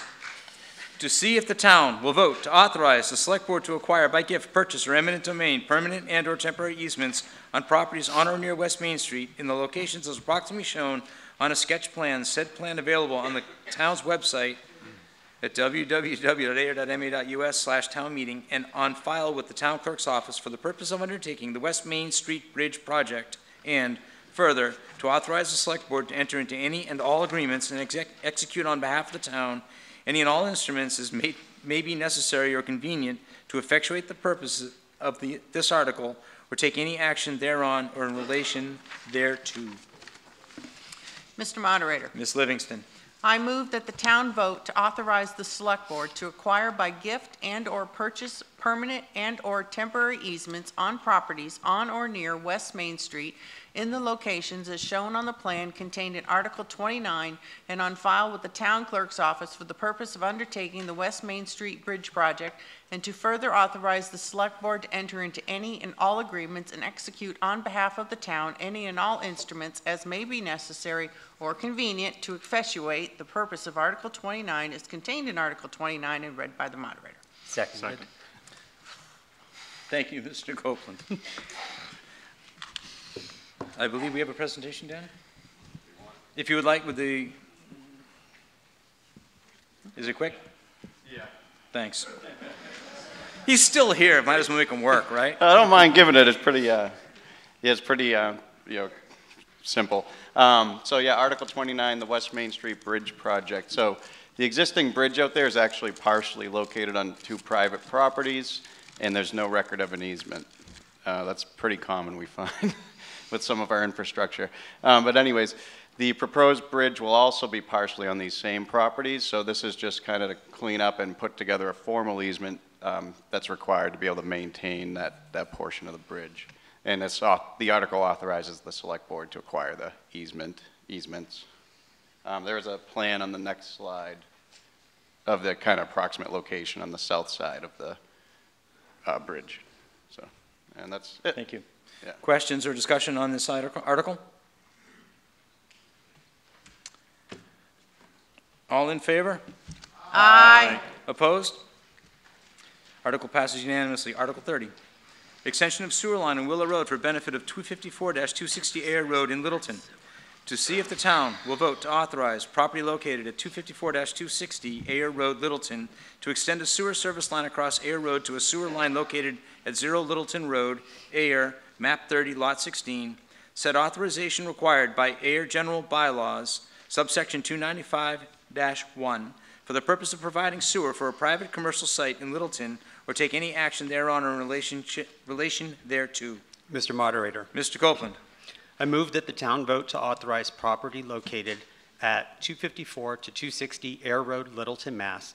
to extend a sewer service line across Ayer Road to a sewer line located at 0 Littleton Road, Ayer, map 30, lot 16. Said authorization required by Ayer General Bylaw 295-1 for the purpose of providing sewer for a private commercial site in Littleton as contained in Article 30 and read by the moderator. Seconded. Thank you for the second. Mr. Van Skelquick, please. I believe you got a quick overview, yep? Yeah, brief presentation for Article 30, so information as town meeting considers this. So where is this located? The extension of the proposed sewer on Willow Road at 254 to 260 Ayer Road in Littleton. It's tough to see the map here, but we're off near the intersection of Willow Road and Route 2A. That's where Mass DOT is currently doing the project, the intersection project, if you're familiar, by the yellow star here. Next slide. So what is being proposed? The private developers are proposing to extend the town sewer main on Willow Road to service the 184 to 192 Littleton Road property, that's in Ayer, but also the 254 to 260 Ayer Road property in Littleton, which is the gas station, which is currently under rehabilitation to be improved. The current sewer extent of Ayer's sewer infrastructure is on Willow Road. It's in the vicinity of Longview Circle. So that's north of the area. And we can see it on the next slide, I believe. Okay, good. I think you can actually see this decently.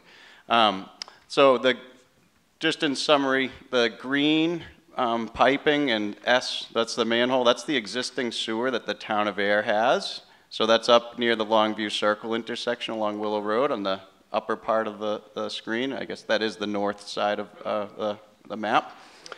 The red dashed line is, this is all conceptual too, is a conceptual extension of the sewer main. It'd be a low pressure sewer main.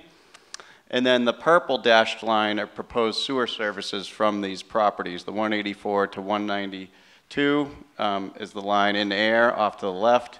And then kind of crossing the street to the south, that would be a connection to the gas station property. That's the out-of-town sewer we're talking about. So what this project, a benefit the town would get from this is you can see the orange dashed lines. They don't look too dashed here, but those are potential service lines for those properties along Willow Road in Ayer that are currently not on sewer. Next slide. So talking about sewer availability, just in brief and to kind of keep it simple, in 2022, the town renewed its agreement with Devon's for the wastewater treatment plant through renegotiations, and we have 350,000 gallons per day of capacity there, and that's to cover us as we move in the future. The 350,000 gallons per day, this number was developed based on town's future projections, known development, population growth, and also a factor for the unknown. Currently, we have to discharge a minimum of 50,000 gallons per day to Devon's, and this is to flush the force main we have heading to the Devon's facility. And we discharge minimum of that much, sometimes more, depending on infiltration, inflow conditions, and that's when you're getting, rainwater or groundwater in the sewer system. Next slide. So continued here in sewer availability. So approximately 250,000 gallons per day of that 350,000 in the current agreement. They were reserved for known developments. So there's 100,000 gallons per day that is population growth and factor for unknowns, which this request would come from. The gas station request, the out-of-town sewer, is 1,220 gallons per day. And just kind of for context, that's about 3 houses, what we see on an average. So just for context, 3 residential houses. Next slide. Some other considerations, the sewer extension, this would be paid and installed by the developer, and as mentioned, would provide a sewer main on Willow Road, allowing for the properties in Ayer that are currently on septic to connect to the sewer. I am aware I've had calls from residents out there of poor percolation tests and requests to connect to sewer in Ayer. So this does seem it will be beneficial in that respect. And also, Bennett's Brook does have an impairment for E. coli, so removing septic from the area is beneficial for the brook. The out-of-town connection does pay the highest sewer rate as well as you consider this. Next slide. Oh, that's all I had. We can have them repeated if you'd like. Thank you, Dan. Thank you, Director Von Skalkwyk. Any questions or no, I've got it. Jason Salter of Winthrop Ave. When you say that they pay the premium rate, do we cover all of our costs and maybe make a little at the premium rate, or are we still losing money? Can you repeat that? If they pay the premium rate? Are we covering all the costs, or are we still losing a little money, or are we making a little money? Well, they're going to be paying to install it. We're not, the town doesn't pay to install at all. Yeah. So we would. It's not the installation, it's the rate. The rate, yeah, they would pay the highest rate. So we have 3 tiers. But at the highest Excuse rate, me, I I'm get going to that. try. Yeah. Does the highest tier rate cover the total cost of them using the system once it's implemented? I think that's what you were asking? It is, Mr. Thompson. Yeah, I think the answer would be yes there. If it would cover them using the system, yeah. Thank you. That's for the connection, yeah. Translating back, the answer is yes. No, that's quite all right. That's why I get to stand here. Thank you. Any further comments, further questions, comments? Hearing none. All in favor of Article 30, please say aye. Aye.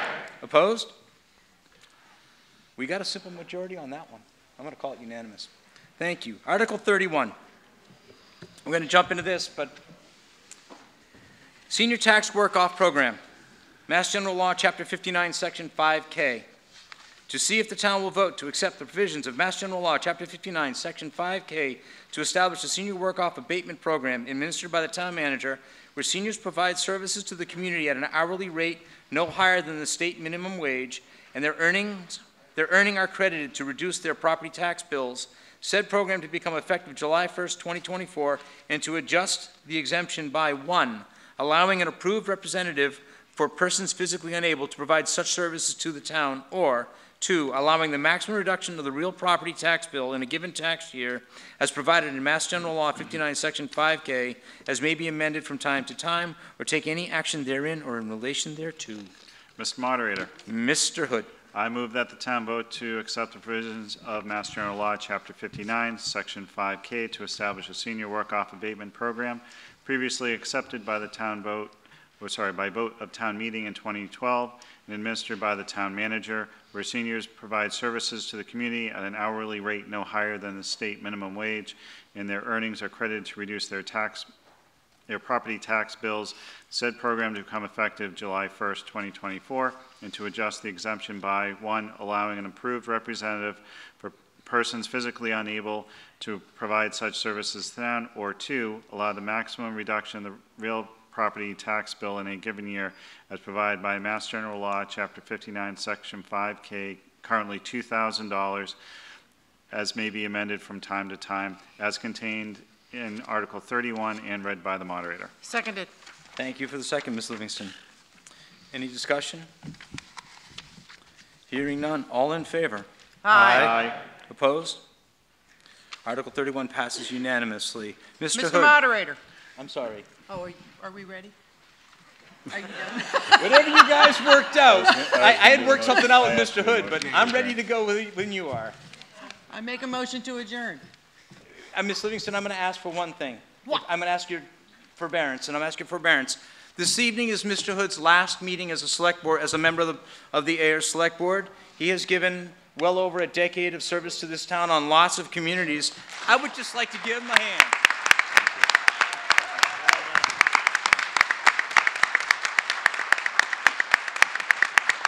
Thank you very much.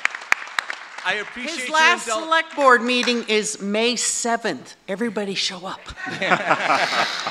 I appreciate your indulgence. Ms. Livingston, have you something to say?